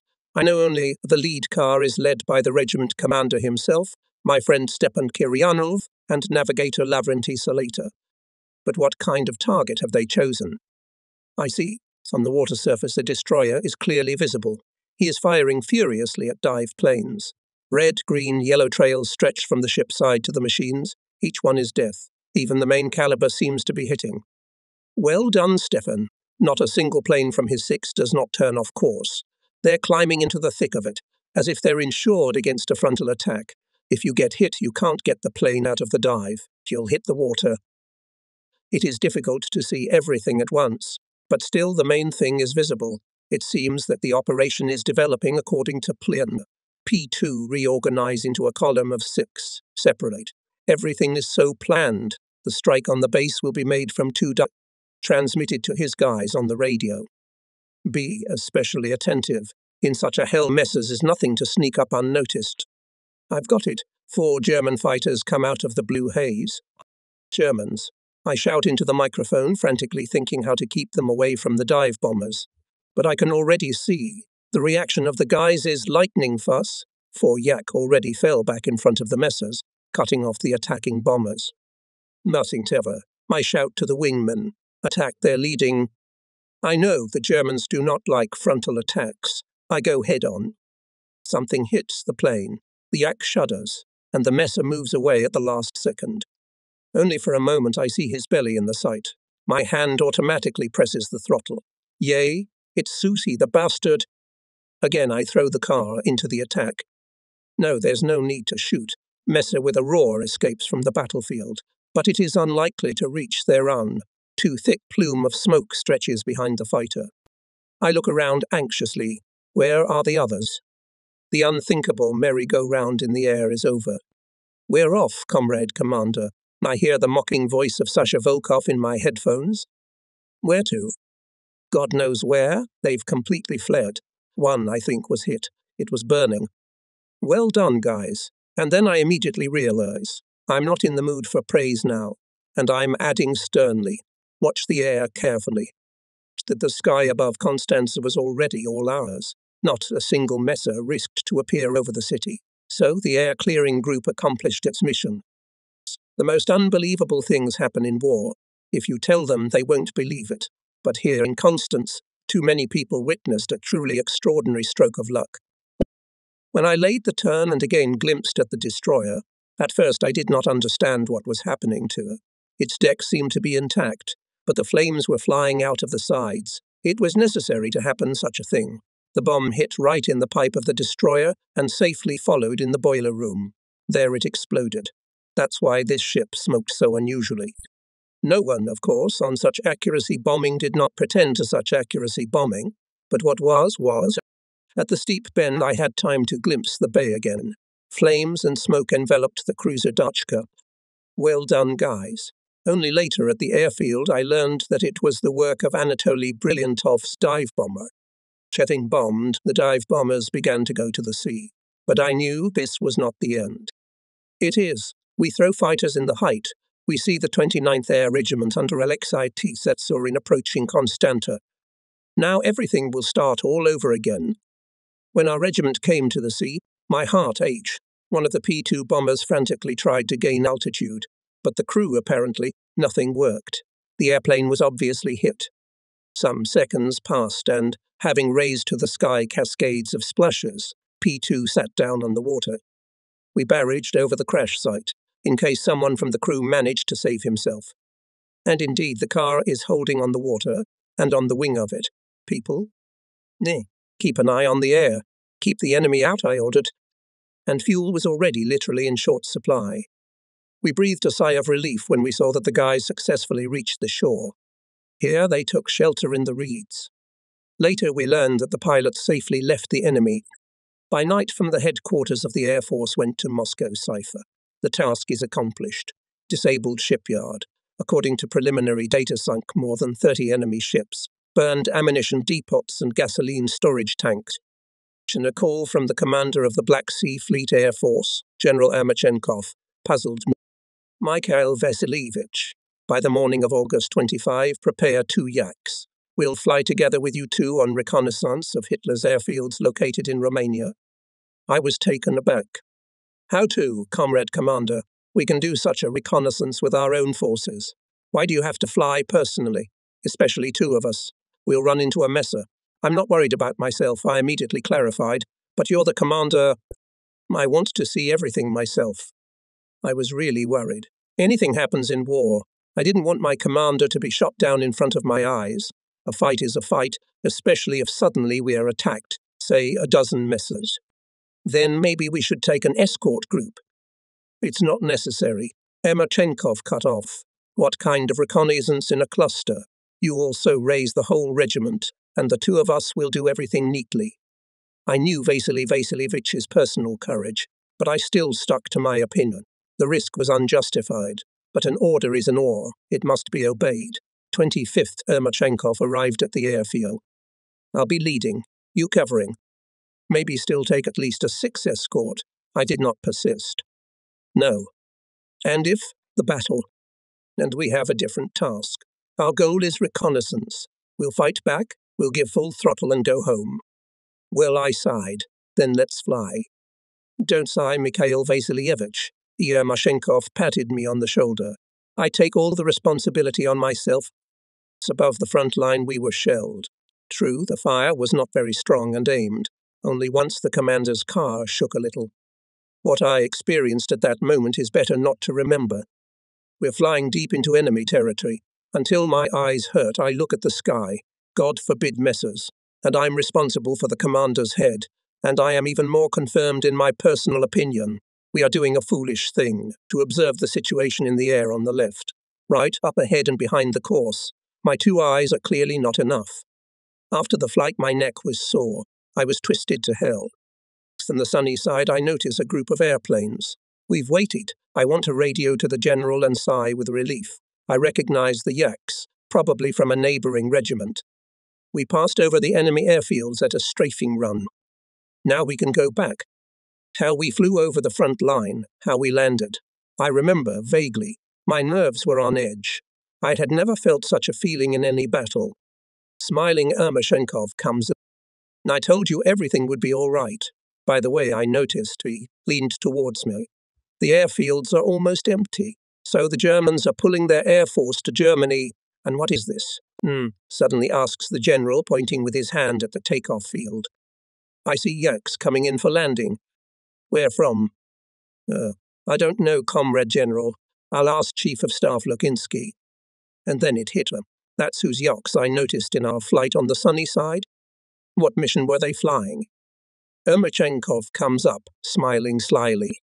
Lukinsky hesitates for a minute, then waves his hand hopelessly. Okay, you'll find out anyway. I heard, Comrade Regiment Commander, your conversation with the commander, and on my own responsibility decided to ensure you. You know the Hitlerites' habits. They like to attack from around the corner in a cluster on single planes, so I sent an escort group, part of the 1st Squadron commanded by Captain Grib. Yermoshenkov turned black, then suddenly laughed. They spent devils. Well, thank you for your concern. He firmly shook hands with Lukinsky. On August 24, Royal Romania left the fascist bloc. In the morning, the purpose of our reconnaissance with Yermoshenkov became clear to me. Huge forces of our aviation were preparing to relocate to Romanian airfields. Airstrikes of the Black Sea Fleet broke the main enemy forces on the coast. The troops of the 3rd Ukrainian Front were entering Romania. Romanian soldiers did not want to fight with us. In those days, Lukinsky's chief of staff was summoned by the commander. See mood in the Romanian troops, I see, he said in our favor. Try using this circumstance with your own forces to occupy the airport of Constanta and Mamaea's airfield. Let's try. Lukinsky and Grib went to Constanta with a group of cars. They approached the city at the lowest altitude. Not a single shot was fired from the ground. What a thing. Grib stretched out, as if the war... What are you talking about? Asked on the radio wingman. With Constanza, it seems, everything is in order. Scout Mamaea's airfield. The aviation school is based there. Let's see how we will be met there. Romanians or Hitlerites, just in case in the trunk of each airplane. The commissar, still at his airfield, planted a machine gunner. These were our own motorists. There was no telling what could happen in an unfamiliar land, and even behind the front line. And here's Mamae under the wing. I'm going to land. I'll find out what's going on. The rest to cover from the air. Transmitted on the radio Grib and released the chassis of the car. Landed. Automatic rifleman at the ready. Slowly stretches minutes of languid waiting. But here, from the building, comes out of the man, goes to the plane. Now allow me to introduce myself. Lieutenant Colonel of the Romanian Air Force, the head of the school. Much motere. Pleased to meet you. Gay jumped to the ground. A group of Romanian pilots approached. And evacuation, and everything becomes clear. We are welcomed as friends. Grib waving his hand. Yak go to land. Chief of Staff Lukinsky assessed the situation at the airfield from the air and, convinced that everything is in order, went back, reporting to me about the completion of the task of the commander. On the next day, August 30, our entire regiment flew to Mamae airfield. It was the first flight in the whole war, when we knew that we would be met not with fire, but with friendly smiles. It was a golden autumn in Romania, quiet and clear. In the mornings, through the misty haze, Constanza could be seen as a lilac silhouette. Above it there were no more black clouds of smoke, no more fires, no more anti-aircraft shell explosions. Then we felt for the first time that the war was coming to an end.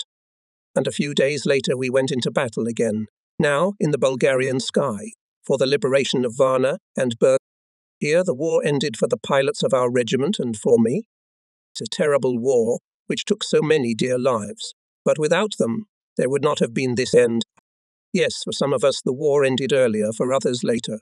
On the Danube and over Vienna ended the combat path of my good friend, hero of the Soviet Union Ivan Timofeyevich Marchenko. In the attestation given to him by the command, it was said 165 air reconnaissance missions were conducted by a naval pilot during the years of war. He shot down 7 enemy planes, destroyed dozens of tanks, vehicles, wagons with military property. It was already close to the time of post-war silence when Ivan Timofeyevich's letter came to us from Vienna. Dear Black Sea friends, battle companions, I am writing this letter from here, from distant Vienna, in the capital of Austria. The battles have already gone far away. My heart is happy that we are here in the active flotilla, but at the same time we miss our native side. I want to write to you, dear Black Sea friends, that you use every minute of training and combat training for further improvement of your skills. Do not think that the enemy has become weaker to resist, that he is fleeing from the battlefield and that you can rest on your laurels, not at all.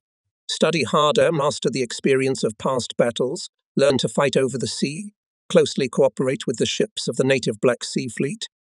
I dare to assure you, dear friends, that we who participated in the battles for the liberation of the Caucasus, Crimea, cleansing of Romania and Bulgaria from the enemy, will not shame the honor of the aviation of the Black Sea Fleet. And we will not shame this honor.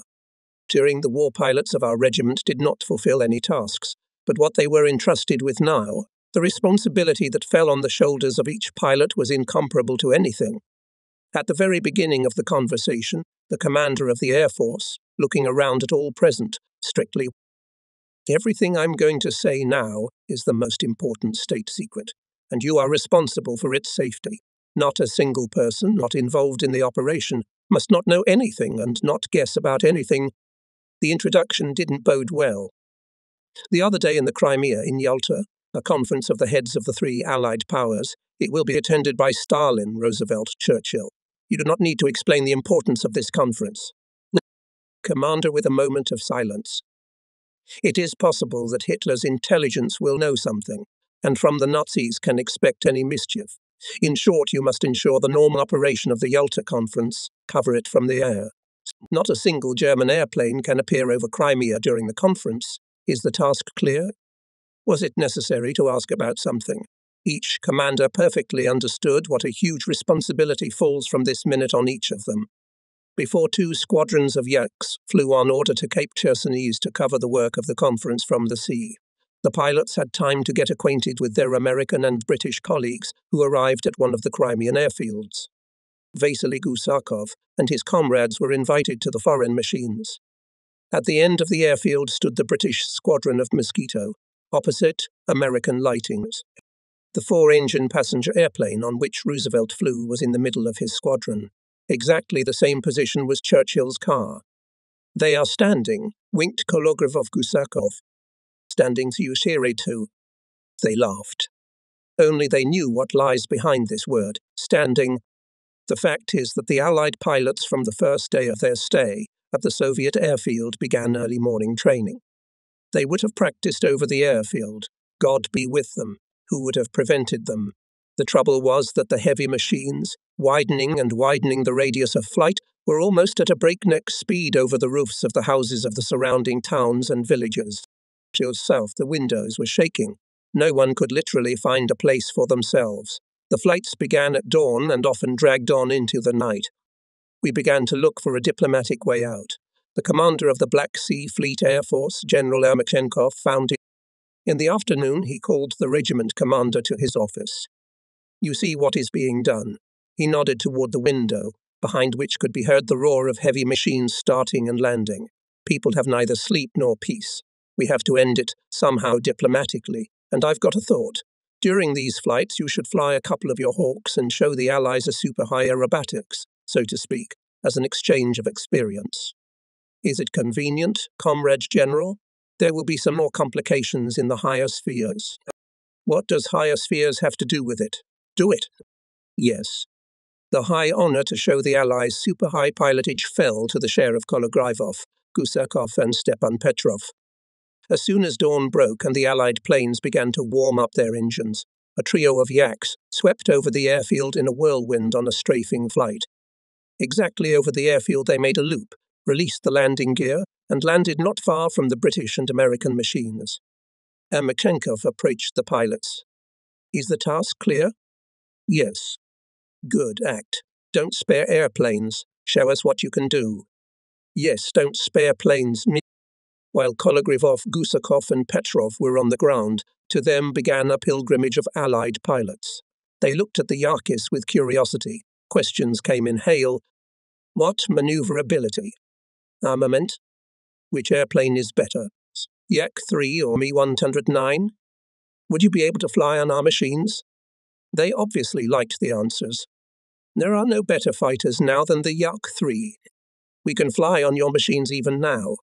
Would you be able to conduct a conditional air battle with us? Right away. But we have heavy machines. We'd be at a disadvantage. We'll change the balance of power. Against one Yak, you'll have 4 of your best machines. However, we'll accept your terms. There were no more questions. So the day after tomorrow from the morning pilots and technicians from Mosquito, and lighting settled down at their cars. Everyone was waiting with interest for the performance. To Karivov and Gusak, to pilot directly over the Allied planes, to leave the figures at a height of 5,100 meters, to take off between the rows of machines of the British and American. Gusakov took off, gained speed, went exactly along the wall of Mosquito and lightings, and at a height of only 50 meters began dizzying aerobatics. Loop Immerman with a half-barrel flip Ranversman, ascending corkscrew, the usual corkscrew, combat turn. Sometimes it seemed to Vasily that from such overloads Yak is about to fall apart. He truly did not spare the airplane. The same thing does Kologrov. He goes into the attack. At an altitude of 400 meters, a deep turn, smoky jets of torn air burst from the planes and stabilizer, and immediately 6 barrels in a row. Something unimaginable was happening on the grounds. Hats and helmets were flying up. Allied pilots whistled, clapped, yelled. The commander congratulated the pilots. Now they'll calm down. They had one argument. We're practicing piloting techniques. After today, Ermakhenkov smiled. They are unlikely to demonstrate this technique so zealously. A day happened. Order was established at the airfield. Flights of Allied machines began to take place on pre-designed routes and at certain times. And over Yalta and around it, continuously patrolled our Yaks. Everything was thought out to the last detail. The air shield created by the regiment was absolutely impenetrable for any armada of enemy planes. The Yalta conference was covered from the air absolutely reliably. And in the moments when the Yak covered Yalta from the air, in Levadia Palace, Roosevelt asked Stalin to talk about the situation on the Soviet-German front formed by that time. Stalin suggested that Army General Antonov, Deputy Chief of the Red Army General Staff, satisfy the Allies' curiosity. Antonov proudly report. By February 1, that is, for 18 days of the offensive, the Soviet troops in the direction of the main strike advanced up to 500 kilometers. Thus, the average rate of advance was 25-30 kilometers per day. The Soviet troops reached the Oder, in the area from Kustrin and to the south, and seized the Silesian industrial area. The main routes connecting the East Prussian grouping of the enemy with the central regions of Germany were cut. Thus, except for the Kurland grouping, the enemy grouping in East Prussia was isolated. A number of separate German groups were surrounded and destroyed. Strong long-term defensive positions of the Germans in East Prussia, on the Königsberg and Letzen directions, were broken through. 45 German divisions were defeated, and the enemy suffered losses. About 100,000 prisoners, about 300,000 killed. In total, up to 400,000 people. Churchill listened, frowning. For some reason, after Antonov's report, his mood had clearly soured. And here it came, the long-awaited peaceful, quiet time. But not for me. I stayed in the army. I graduated from the General Staff Academy, was in various command positions in the Air Force. During my life, I flew 35 types of airplanes. I started with machines that had a speed of up to 100 kilometers per hour and ended up on jets with a speed of 2400 km per hour and a height of 22,000 meters. But that was another life. A life beyond that fiery frontier, which meant our great victory over fascism. If fate had granted me my youth again and put a choice in front of me, I would not hesitate to become a pilot again. And not at all because this profession is better for me than any other. It is like a first love that never fades. Whoever at least once experienced the happiness of huge speeds, high skies, happiness of air battles, where seconds decide victory or defeat, will never forget it. They may say it's a heroic profession, but is a soldier going with a grenade to a tank less heroic? Or a sailor from the Marines fighting to the last bullet near Odessa or Sevastopol? No, the concept of a pilot, like an ordinary soldier, first of all means work. Yes, the Soviet aviation did a good job in the Great Patriotic War. During its years, our pilots made about 4 million airplane sorties, out of 110,000 airplanes lost by Hitler's Germany and its European allies. Only Soviet pilots destroyed 55,000. It is difficult to list all the heroes, all the feats of air warriors. Heroism during the war was massive. After all, only among aviators more than 200,000 people were awarded government awards, and 2420 of them became heroes of the Soviet Union. But none of them, going to the feat, did not think about glory. We were doing the common military work of the people, and we are happy that the victory was formed from our efforts. But still, what is a feat? Recently I received a letter from one of my readers, a worker of Magnitogorsk, Alexei Stroganov. I understand that you and your comrades lived by self-denial. But then there was a war, and who thought then about personal? Everything was subordinated to one goal, to win by all means. And now it's peaceful days. I'll be 30 soon. And what feat can be accomplished in these years? When you become more mature, maybe you will be entrusted with more responsible deeds. But before 30, the personality is only forming. It's at 30 that the personality is just forming.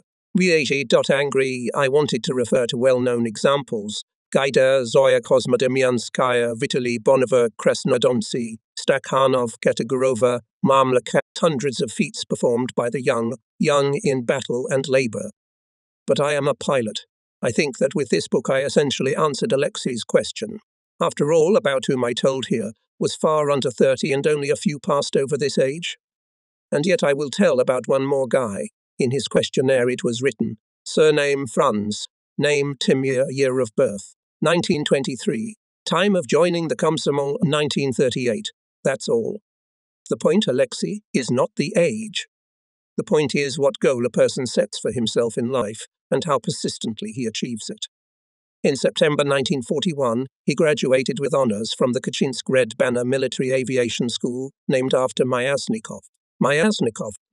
I almost didn't catch Timer when we brought our yaks to Kacha, but everyone in our regiment knew about his feat. Here I would like to switch to the language of documents, so that no one could say that I embellished or exaggerated something.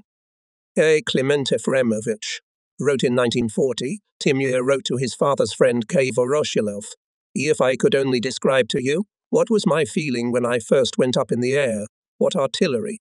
Now I already have 2 hours and 44 minutes. Flying time. Our instructor is wonderful, Lieutenant Korshunov. He graduated from Kache with honors and already has 3 graduates. The very height of flights and a damn day off. And tomorrow a new trouble. The whole squadron is flying and our group has theoretical classes. And I'm dying to fly? It's a shame. But in general, I'm terribly pleased. The training, even theoretical, is very interesting. Now I have 8 independent flights. The training is excellent and provided with everything necessary. So there is nothing to say, everything is in our hands, but so far everything is all right with the studies, although we can't say that the theory we are taught is nothing. The although compressed, but in terms of volume is not inferior to any program of any aviation school. At least all the necessary subjects are taught here thoroughly and in detail. However, admittedly, I thought it would be much easier. It's not that the subjects are difficult, but the lack of time. Literally every minute you have to use and not just use, but try to use as rationally as possible. You spin, you can barely keep up. However, now I am so involved that I have time to allocate 15-20 minutes every day. I decided to take up French, so as not to forget. And the people at school are wonderful. The guys are simple, cheerful. In general, the people are dashing, fighting. In short, my environment to my liking, to our great joy. Our school from now on does not produce more pilots neither on I-15 nor on Seagulls. Training will now be done exclusively on the I-16. In general, from the very first days, I liked the I-16 airplane in all respects much better than the I-15 airplane. And the main thing is that this airplane does not allow any liberties in training. A very strict machine. You can even say a somewhat difficult machine. It is a very strict machine. One can even say a somewhat difficult machine. Terzansky, it requires addressing only. Another letter. You ask me about my mood. To this I can answer firmly that my mood is excellent. For every day I am becoming more and more sure that no other military profession is comparable to my profession. The third, connected with the beginning of the war. The flight training course has now been expanded. Formation flying, aerial firing and air combat have been introduced. We hope that now we will be immediately sent to the front and not somewhere to train. I am seriously now most of all afraid that when I finish the school, I will fall under the guardianship of some superiors and, for goodness sake, I will be stuck for half a year, mastering the material part or under some other pretext. The school was graduated with honours, attestation of the command, devoted to the cause of the party and the socialist motherland, politically and morally stable, can keep military secrets. General development is excellent, politically well developed, works hard to improve his theoretical knowledge in the field of military literature and foreign languages. His comrades is sociable, enjoys authority among them. Physical development is excellent, polite in treatment, warned. Energetic, decisive, initiative, persistent and unwavering in carrying out his decisions. He mastered the flight program well, fixing excellent. In flight training, overestimation of his strength in mastering the airplane was observed. He was not afraid to do any experiments on the airplane and was not averse to doing something improper. There was a case of overfulfillment of the task in the zone, for which he was suspended from flying. After that, I flew normally. During his flight training, it turned out that he needed strict control over piloting techniques. He passed the theory and flight practice test with honours. Cadres of the Air Force corresponded with the use of a fighter pilot in the units of the Air Force of the K, with the award of the rank of lieutenant. P.E. Voroshilov himself told about these days that followed Timir's graduation from the school. I remember an episode from Timir's life, which I cannot forget. When the war began and Timur had already graduated from the Kachin military pilot school, I met him grown up in Kubyshev, where at that time many government institutions were transferred.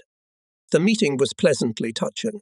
He briefly reported on his graduation from flight school and said that he was now going to the Air Force headquarters for distribution, i.e. for assignment to active military units. A few days later, we left by airplane for Moscow.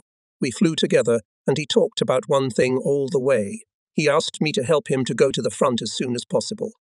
After that, Timur, not being assigned to the service, came to see me several times and, despite my busyness, started talking about the same thing, about speeding up his dispatch to the active part. I promised to find out this issue to help him. I made phone calls to some of his superiors, but somehow in the flow of various cases the issue dragged on. Timur never stopped reminding me of his request, but now he was already excited and nervous.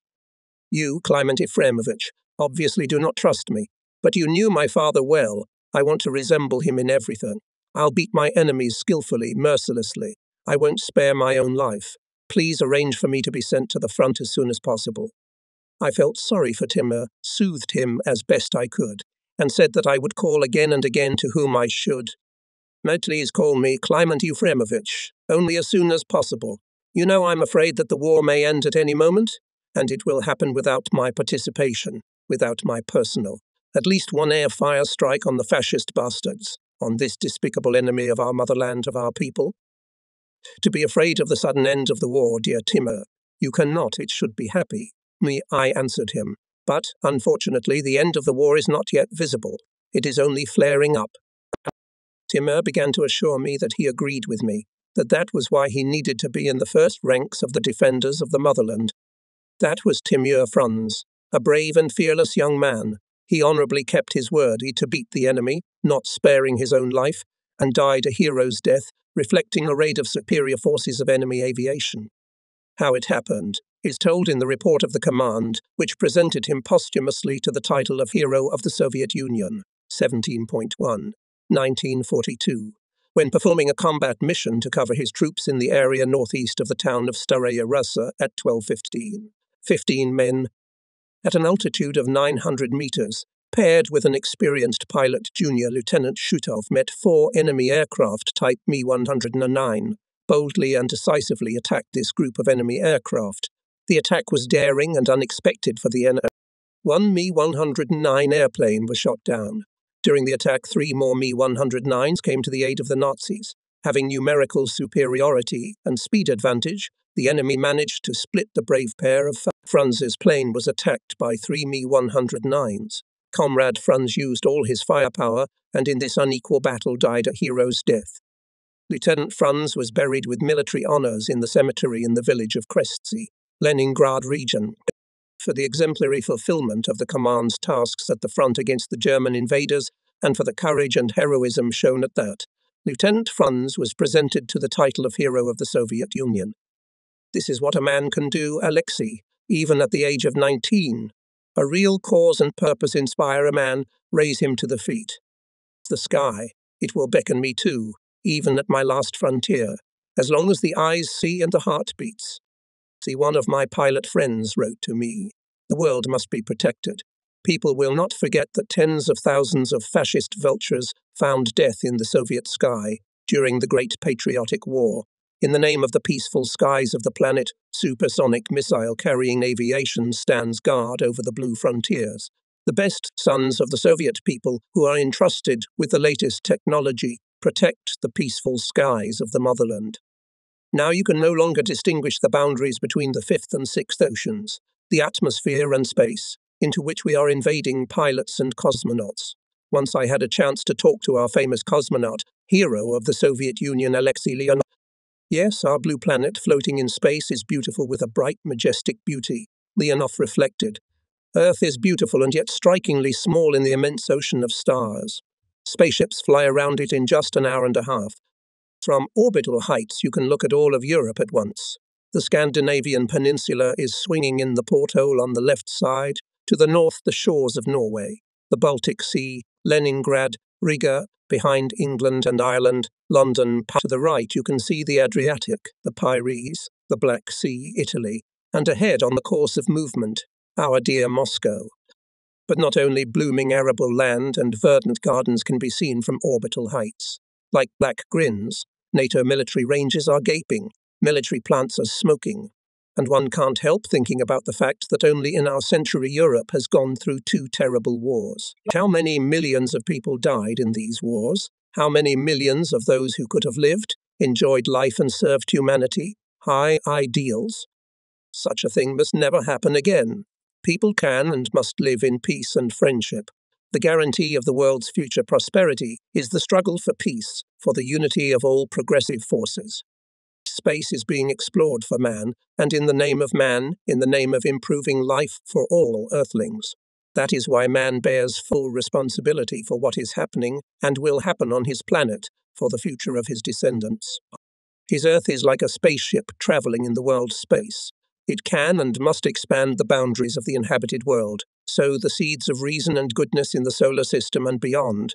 This great mission of man-creator can be solved only through the unity of all progressive forces on Earth.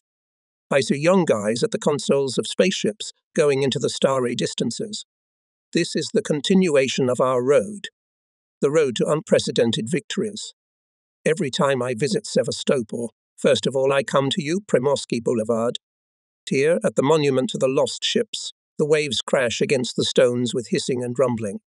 You breathe easily and detach. Sea is visible up to the horizon, and grey and pepper cruisers go to the distant southern seas, and the Konstantinovsky Ravelin, in terrible unhealed scars from the war, looks at you with dark cavities of loopholes.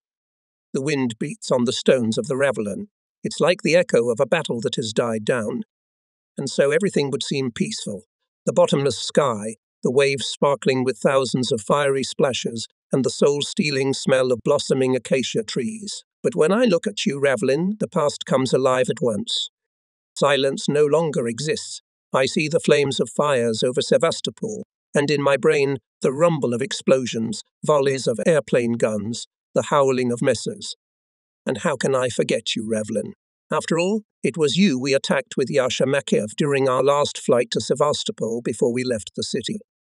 You were already in enemy hands, Revlin. Then Yasha and I noticed a dagger beam of searchlight from Konstantinovsky. The beam stretches to where our transport plane should arrive any minute now. Maybe the very last of those that will be able to make their way to Chersonesos to pick up the wounded. I remember with what fury I pressed the throttle. The beam had to go out. It had to go out by all means. Twice I dive-bombed that damned searchlight, and twice it came back to life. I cursed both God and the devil and did not know what to do. It was night, and yet I risked, though it was almost suicide, to enter the ravelin shaving from the land. Those seconds will not be forgotten. Both gasoline and ammunition were running out. Repeating the attack was out of the question. From a minimum distance, I hit the searchlight from the cannon. The beam went out. How many nerves and desperate tension you cost us, that damned searchlight. How can I forget you, Revlin? You were defended to the last bullet, and the last wounded soldier of the garrison was hanged by the fascists on your balcony. The paths of war are inexplicable. The whole Sevastopol was razed to the ground, but this balcony was preserved. It is still clearly visible from the boulevard in good weather. Here on the boulevard, at the monument to the sunken ships, when we entered the city, smoked Hitler's landing barge. I sit on the boulevard until evening, listening to the splash of the waves and remember, time is merciless, and the war hardship makes itself known. Many are already missing in our ranks. Recently, in Moscow died Colonel Hero of the Soviet Union Alexei Antonovich Gubery. Died in Leningrad our commander, Colonel General of Aviation Vasily Vasilievich Ermachev. There also passed away a teacher of the Naval Academy, hero of the Soviet Union, Colonel Alexeyev. 3 years ago, we lost a brilliant pilot, Colonel General of Aviation, hero of the Soviet Union, Ivan Egorovich Kordzunov, and his more than 300 combat sorties, when he personally destroyed 25 enemy ships, became a legend. My friend Mikhail Mikhailovich Kologrivov, a fearless airfighter, is gone. Everything is already becoming a circle of front friends, and that's why every message from them is a great joy. With those who live in Moscow, we often meet. With Konstantin Dmitrievich Denisov, Major General of Aviation, hero of the Soviet Union. He works at the General Staff Academy. With Nikolai Alexandrovich Naumov, hero of the Soviet Union, Lieutenant General of Aviation in Reserve. With Ivan Stepanovich Lyubimov, hero of the Soviet Union, Major General of Aviation. He is a candidate of military sciences, works at the General Staff Academy. With my close friend, Miron Efimov, hero of the Soviet Union. And when one of us receives letters from our combat friends in the fiery Sevastopol sky, the phones in our apartments are not silent till night. Our wonderful scout hero of the Soviet Union, Ivan Belozerov, sends news about his successes. He works in Simferopol in the Civil Air Fleet. In Gutar Lives, Regimental Engineer Lieutenant Colonel in Reserve Fyodor Vasilievich Makeyev. In Odessa, Regiment Commander Lukinsky. In Rostov, Reserve Colonel Hero of the Soviet Union Grib. There, in the Civil Air Fleet, works Moskalenko. In Leningrad, Ivan Ivanovich Saprikin. In Kharkov, Navigator Mikhail Tala. In Nikolaev, Ivan Konstantinovich Naik. In Evpatoria, hero of the Soviet Union Yugraf Rizev. You meet a friend on the street, in modest clothes in summer, in a white shirt. Only on the day of victory and solemn occasions they put on orders. And people hurrying on their business do not guess, next to whom they just passed. After all, Konstantin Stepanovich Alexeyev made more than 500 combat sorties. On his combat account, 19 downed enemy planes. 8 of them at night. Konstantin Denisov shot down 13 airplanes. Nikolai Alexandrovich Naumov, 7. Mikhail Ivanovich Grib made 510 combat sorties, destroyed 16 fascist planes. Dmitry Alexandrovich Starikov, respectively, 521. This list would be endless. If I would list now, all fate has scattered us all over the earth, but till the last breath we will be faithful to our front Sevastopol brotherhood. Our sons are growing up, and each of us dreams that they will be like those whose will, character, courage are united by one concept, Sevastopol resident. Yes, Sevastopol is the word of the oath, to loyalty to the motherland, to the people, to the party. Recently I received a big letter from Pilot Vasily Gusakov, who bravely fought during the war in our regiment. At the beginning, as it often happens in the correspondence of combat friends, there were frontline memories. Then, poems. They were called a precept to my son. There were, "Tell me, father," asked once a son. "You fought, of course, not alone. And where are your comrades now? After all, many will not rise from the ground." "No, they will. Are they dead?" "They're in the ranks while the fighting is going on. They're with you and with me. They go out bravely to the last battle against fascism, and while the earth is bleeding, they're in the fight, my comrades. And in the hour of need, you'll feel their strong shoulder. In any trouble, they will not let you down. They'll save you from death, they'll save you from the fire. I know it. I've seen it myself many times. They'll die, but they'll follow orders. I wish you could be like them. I wish you'd hold your line to the death, too. That's why you'll always remember. And everyone gives the best flowers, and songs of immortality are sung." These lines moved me deeply. Can a father give better instructions to his son, a young warrior? Yes, many will not rise from the earth. Fearless Ostrakov remained in the land of Sevastopol forever. Spirov, one of the first who brilliantly opened the combat account of pilots on the Black Sea, remained near Novorossiysk. The navigator Ivan Ivanovich Protasov, who died near Kerch, will not stand up. Naum Zakharovich Pavlov, who forever went to the blue sky above Tuapse, will not rise. My dear friend Ivan Silin will not rise, a pilot of unbridled courage. Already after the war, I came once to Vitoria. I walked down the street and met a man. I don't believe my eyes.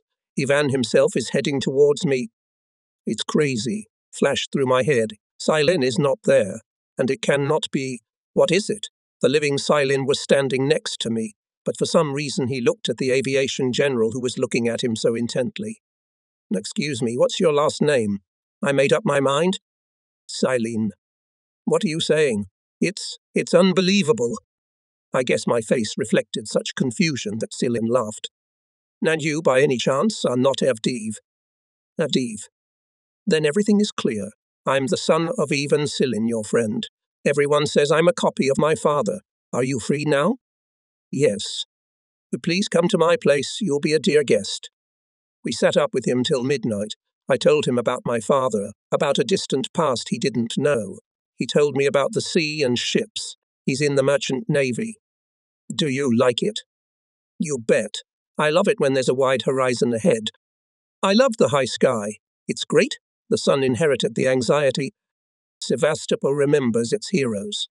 On Nakhimov Square, along the supporting wall of the Sailors' Boulevard, stands a monumental bas-relief dedicated to the heroic feat of the participants of the defense of Sevastopol in 1941-1942. It was erected to the 50th anniversary of the Great October Revolution. The authors of the monument project, sculptor V. Yakovlev and architect I. Fialko, sought to convey the greatness of the feat committed by Sevastopol residents. In the center of the composition depicts a warrior with a machine gun in an irrepressible rush rushing at the enemy, dragging his comrades with him. He seems to grow out of the rocky Sevastopol land, which, like the mythological hero Antaeus, gives him the power to resist. The three bayonets on the right symbolize the three attacks of the Nazis on the city. On the left are the dates of Sevastopol's defense in 1941-1942. The whole height of the memorial is a stylized anchor, a symbol of the sea city. On the granite slabs are carved the names of compounds, ships, units, and organizations of the city that took part in the defense of Sevastopol. The names of brave defenders, awarded the title of Hero of the Soviet Union. From October 29, 1941 to July 3, 1942, Sevastopol heroically defended the troops of the Sevastopol Defensive Area and the formations, ships, units of the Black Sea Fleet, the Maritime Army, and the workers of the city. N.K. Bida N.V. Blagovizhensky, G.A.A. Milovic, G.K. Glavatsky, L.P. Golovin, A.M. Gushin, A. Eklakov, A.I. Kovtun, A. Sayov, K.A. Laptev, A. Maptenkov, V.E. Esokin, A. Serena N. S. Sokolov, A. S. Umakin. Vasily Tibulko and political officer Nikolai Filchenkov repulsed the attacks of enemy tanks. They ran out of ammunition. The polytruk, strapped with grenades, threw himself under the tracks of the fascist tank. His example was followed by comrades. The attack was repulsed. The sailors were posthumously awarded the title of Hero of the Soviet Union. Next to their names in the list on granite are the names of sailor Ivan Golubets, snipers Noah Adamir and Lyudmila Pavlichenko, brave scout Maria Badar, and dozens of others. In total, 54 people were honored with the highest military honors, and on one of the granite slabs reads, "The feats of Sevastopol, their selfless courage and selflessness, fury in the fight against the enemy will live in the centuries. They will be crowned with immortal glory." Golden Southern October, Sevastopol House of Officers. Representatives of party, Soviet public organizations, and Sevastopol garrison gathered here to solemnly celebrate the 30th anniversary of the beginning of the heroic defense of Sevastopol in 1941-1942. Excitedly sounds a brief opening speech of the first secretary of the City Party Committee VI, Pashkov. The audience stood for a minute of silence for the heroes who fell in the battles for the freedom and independence of our motherland. Under the arches of the hall rumbles the sounds of the march. The gathered standing greeted the banner of the Red Banner Hero City of Sevastopol and the naval flag of the Red Banner Black Sea Fleet, the battle flags of units and ships, blessed with the glory of victories in the battles for our homeland and the hero city of Sevastopol. The former commander of the cruiser Red Caucasus, retired Admiral M. Gushkin, calls the numbers of units whose banners float through the hall. In the hall to the beat of drums and the sounds of pioneer horns, enters the column of young Leninists who came to congratulate the participants of the meeting. The address solemnous, the address of veterans to the citizens of Sevastopol, to the sailors of the Black Sea. Cited voice reading, residents of the hero city of Sevastopol, soldiers of the Red Banner Black Sea Fleet, our dear battle comrades and friends, our brothers, sisters and grandchildren, together with the whole of our vast country, together with you we celebrate the 30th anniversary since the beginning of the heroic defense of the legendary Sevastopol. Exactly 30 years ago, on the same October day, we stood up with weapons in our hands to defend Sevastopol. In the brutal struggle against fascist invaders, we had to close the embrasures of enemy bunkers and pillboxes with our bodies, to throw ourselves under the tracks of fascist tanks with bundles of grenades, to engage in hand-to-hand combat, to go for an air ram. We looked death in the eye more than once. We fought as the Communist Party taught us, as our hearts and conscience told us, as our fathers and grandfathers, our mothers and wives told us to fight. In that harsh year, there was not a metre of land where the fires were not burning, where shots were not rattling, where bombs and shells were not bursting, where the blood of the defenders of the city was not spilled. Stones groaned, metal melted, but we stood. Then we thought about one thing: to defend our beloved mandates, honour, freedom and independence, to defend the great conquests of October. And we fulfilled our high duty to the party and the people. The military glory of Sevastopol travelled around the world. It entered the ages as a bastion of courage, steadfastness and bravery of the Soviet people. It rightfully took its rightful place in the wonderful constellation of such Soviet hero cities as Moscow, Leningrad, Kiev, Volgograd, Odessa and the heroic fortress Brest. In the days of the 30th anniversary of the beginning of the defense of Sevastopol, we bow our heads before the memory of fallen comrades, friends and comrades in arms and address. In the name of the fallen heroes, the pain of wounds, the sanctity of mass graves, we bequeath you the military glory of Sevastopol. Keep it in purity and honour. Increase it with feats of arms and labour. We bequeath it to you, and signatures, a lot of signatures, after the festivities, to Cape Chersonese. Almost 30 years have passed, but the caponiers have been preserved, only overgrown with grass. At the monument to the fallen comrades, always flowers. We go down to the sea. We sit on the rocks. We stay silent for a long time. And then someone quietly begins our favourite Guard song. It was composed in the fiery 1943 by Sergeant Boris Zubov. In the midst of battles and fires, and in the hum of native batteries, let us sing, my dear comrade, about the guard of our seas. We sing, and it seems to us that in the approaching twilight a signal rocket will flare up, and we will be lifted from the ground by a winged and formidable command. Yes, of the plains. The voice of one of the former conquerors came from across the Rhine. What did they propose? to drop an atomic bomb on us and declare a crusade against the Soviets, and to anathematize us. The lessons of the war didn't serve them well, especially my old friend Erich von Manstein. It seems that there was no such gathering of revanchists where he would not have either made an inflammatory speech or not read his welcome message. Suddenly, I opened the newspaper this morning. Von Manstein dead. Bonn, June 12. In Munich, former Hitler Field Marshal Erich von Manstein has died at the age of 85.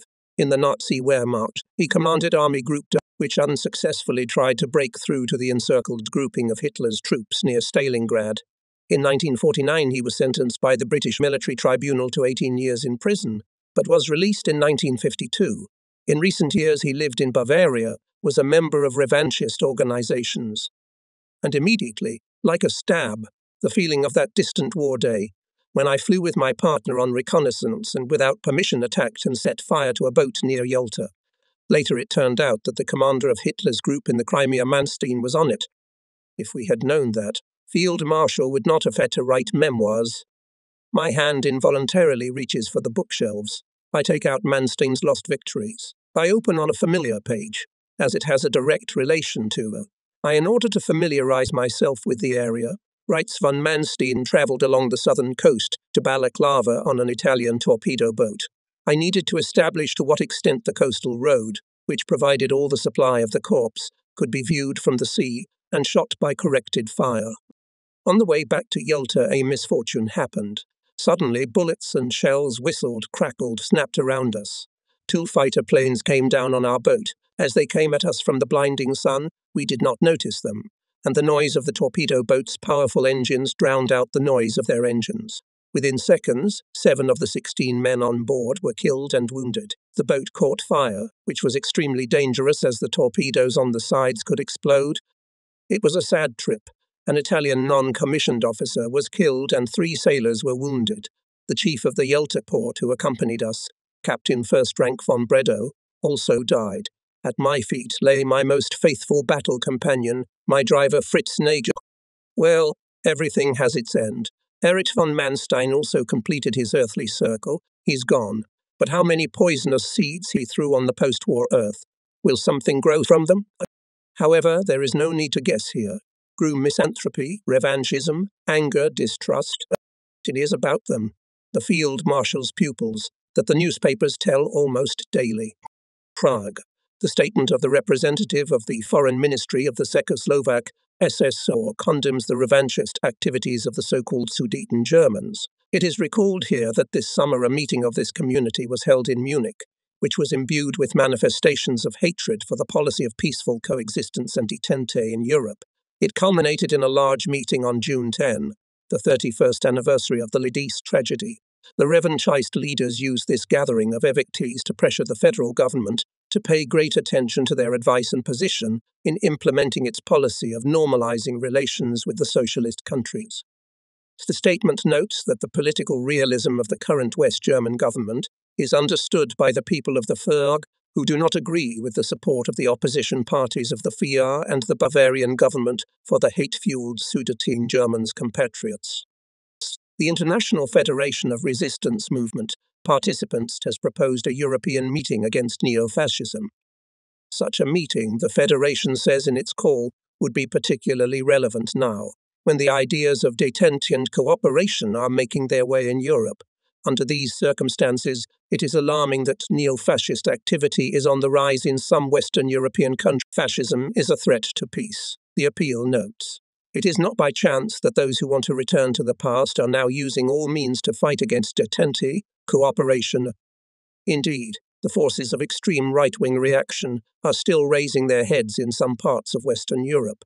The political labels under which they speak are different, but what they all have in common is their hatred of democracy and progress, and their desire to prevent the establishment of a lasting security system on our continent at all costs. The far-right forces refuse to recognize the existing borders in Europe, and in general, all the changes that have taken place here since the defeat of the fascist empires. Former SS men who managed to get away from the Eastern Front gather in Skendel. The SS is my ideal. An Italian terrorist who tried to blow up a crowded train on the Riviera told investigators, "My goal was to provoke a state of tension, of anxiety, so that in the end the military would come to restore order and power, he said, saying he was a member of the legal neo-fascist party Italian social movement. Neo-fascist groups have more than ideological and political commonalities. A few years ago, at a meeting in Venice, the extreme right-wing forces of Western Europe created their own unified organizational center. The Roman bourgeois weekly Tempo calls it the Black International. The Western European press has repeatedly emphasized that the neo-fascists have large financial resources because their provocative activities are supported and encouraged by certain circles of big business, which need shock troops to fight the workers' movement, pushing the ultra to acts of terror against representatives of the working class and other progressive forces. Every man has memories in his soul that are especially sacred to him. They are not even memories, for memories are linked to the past. And what do you call the best in your destiny? The best is not because you had an easy and happy life.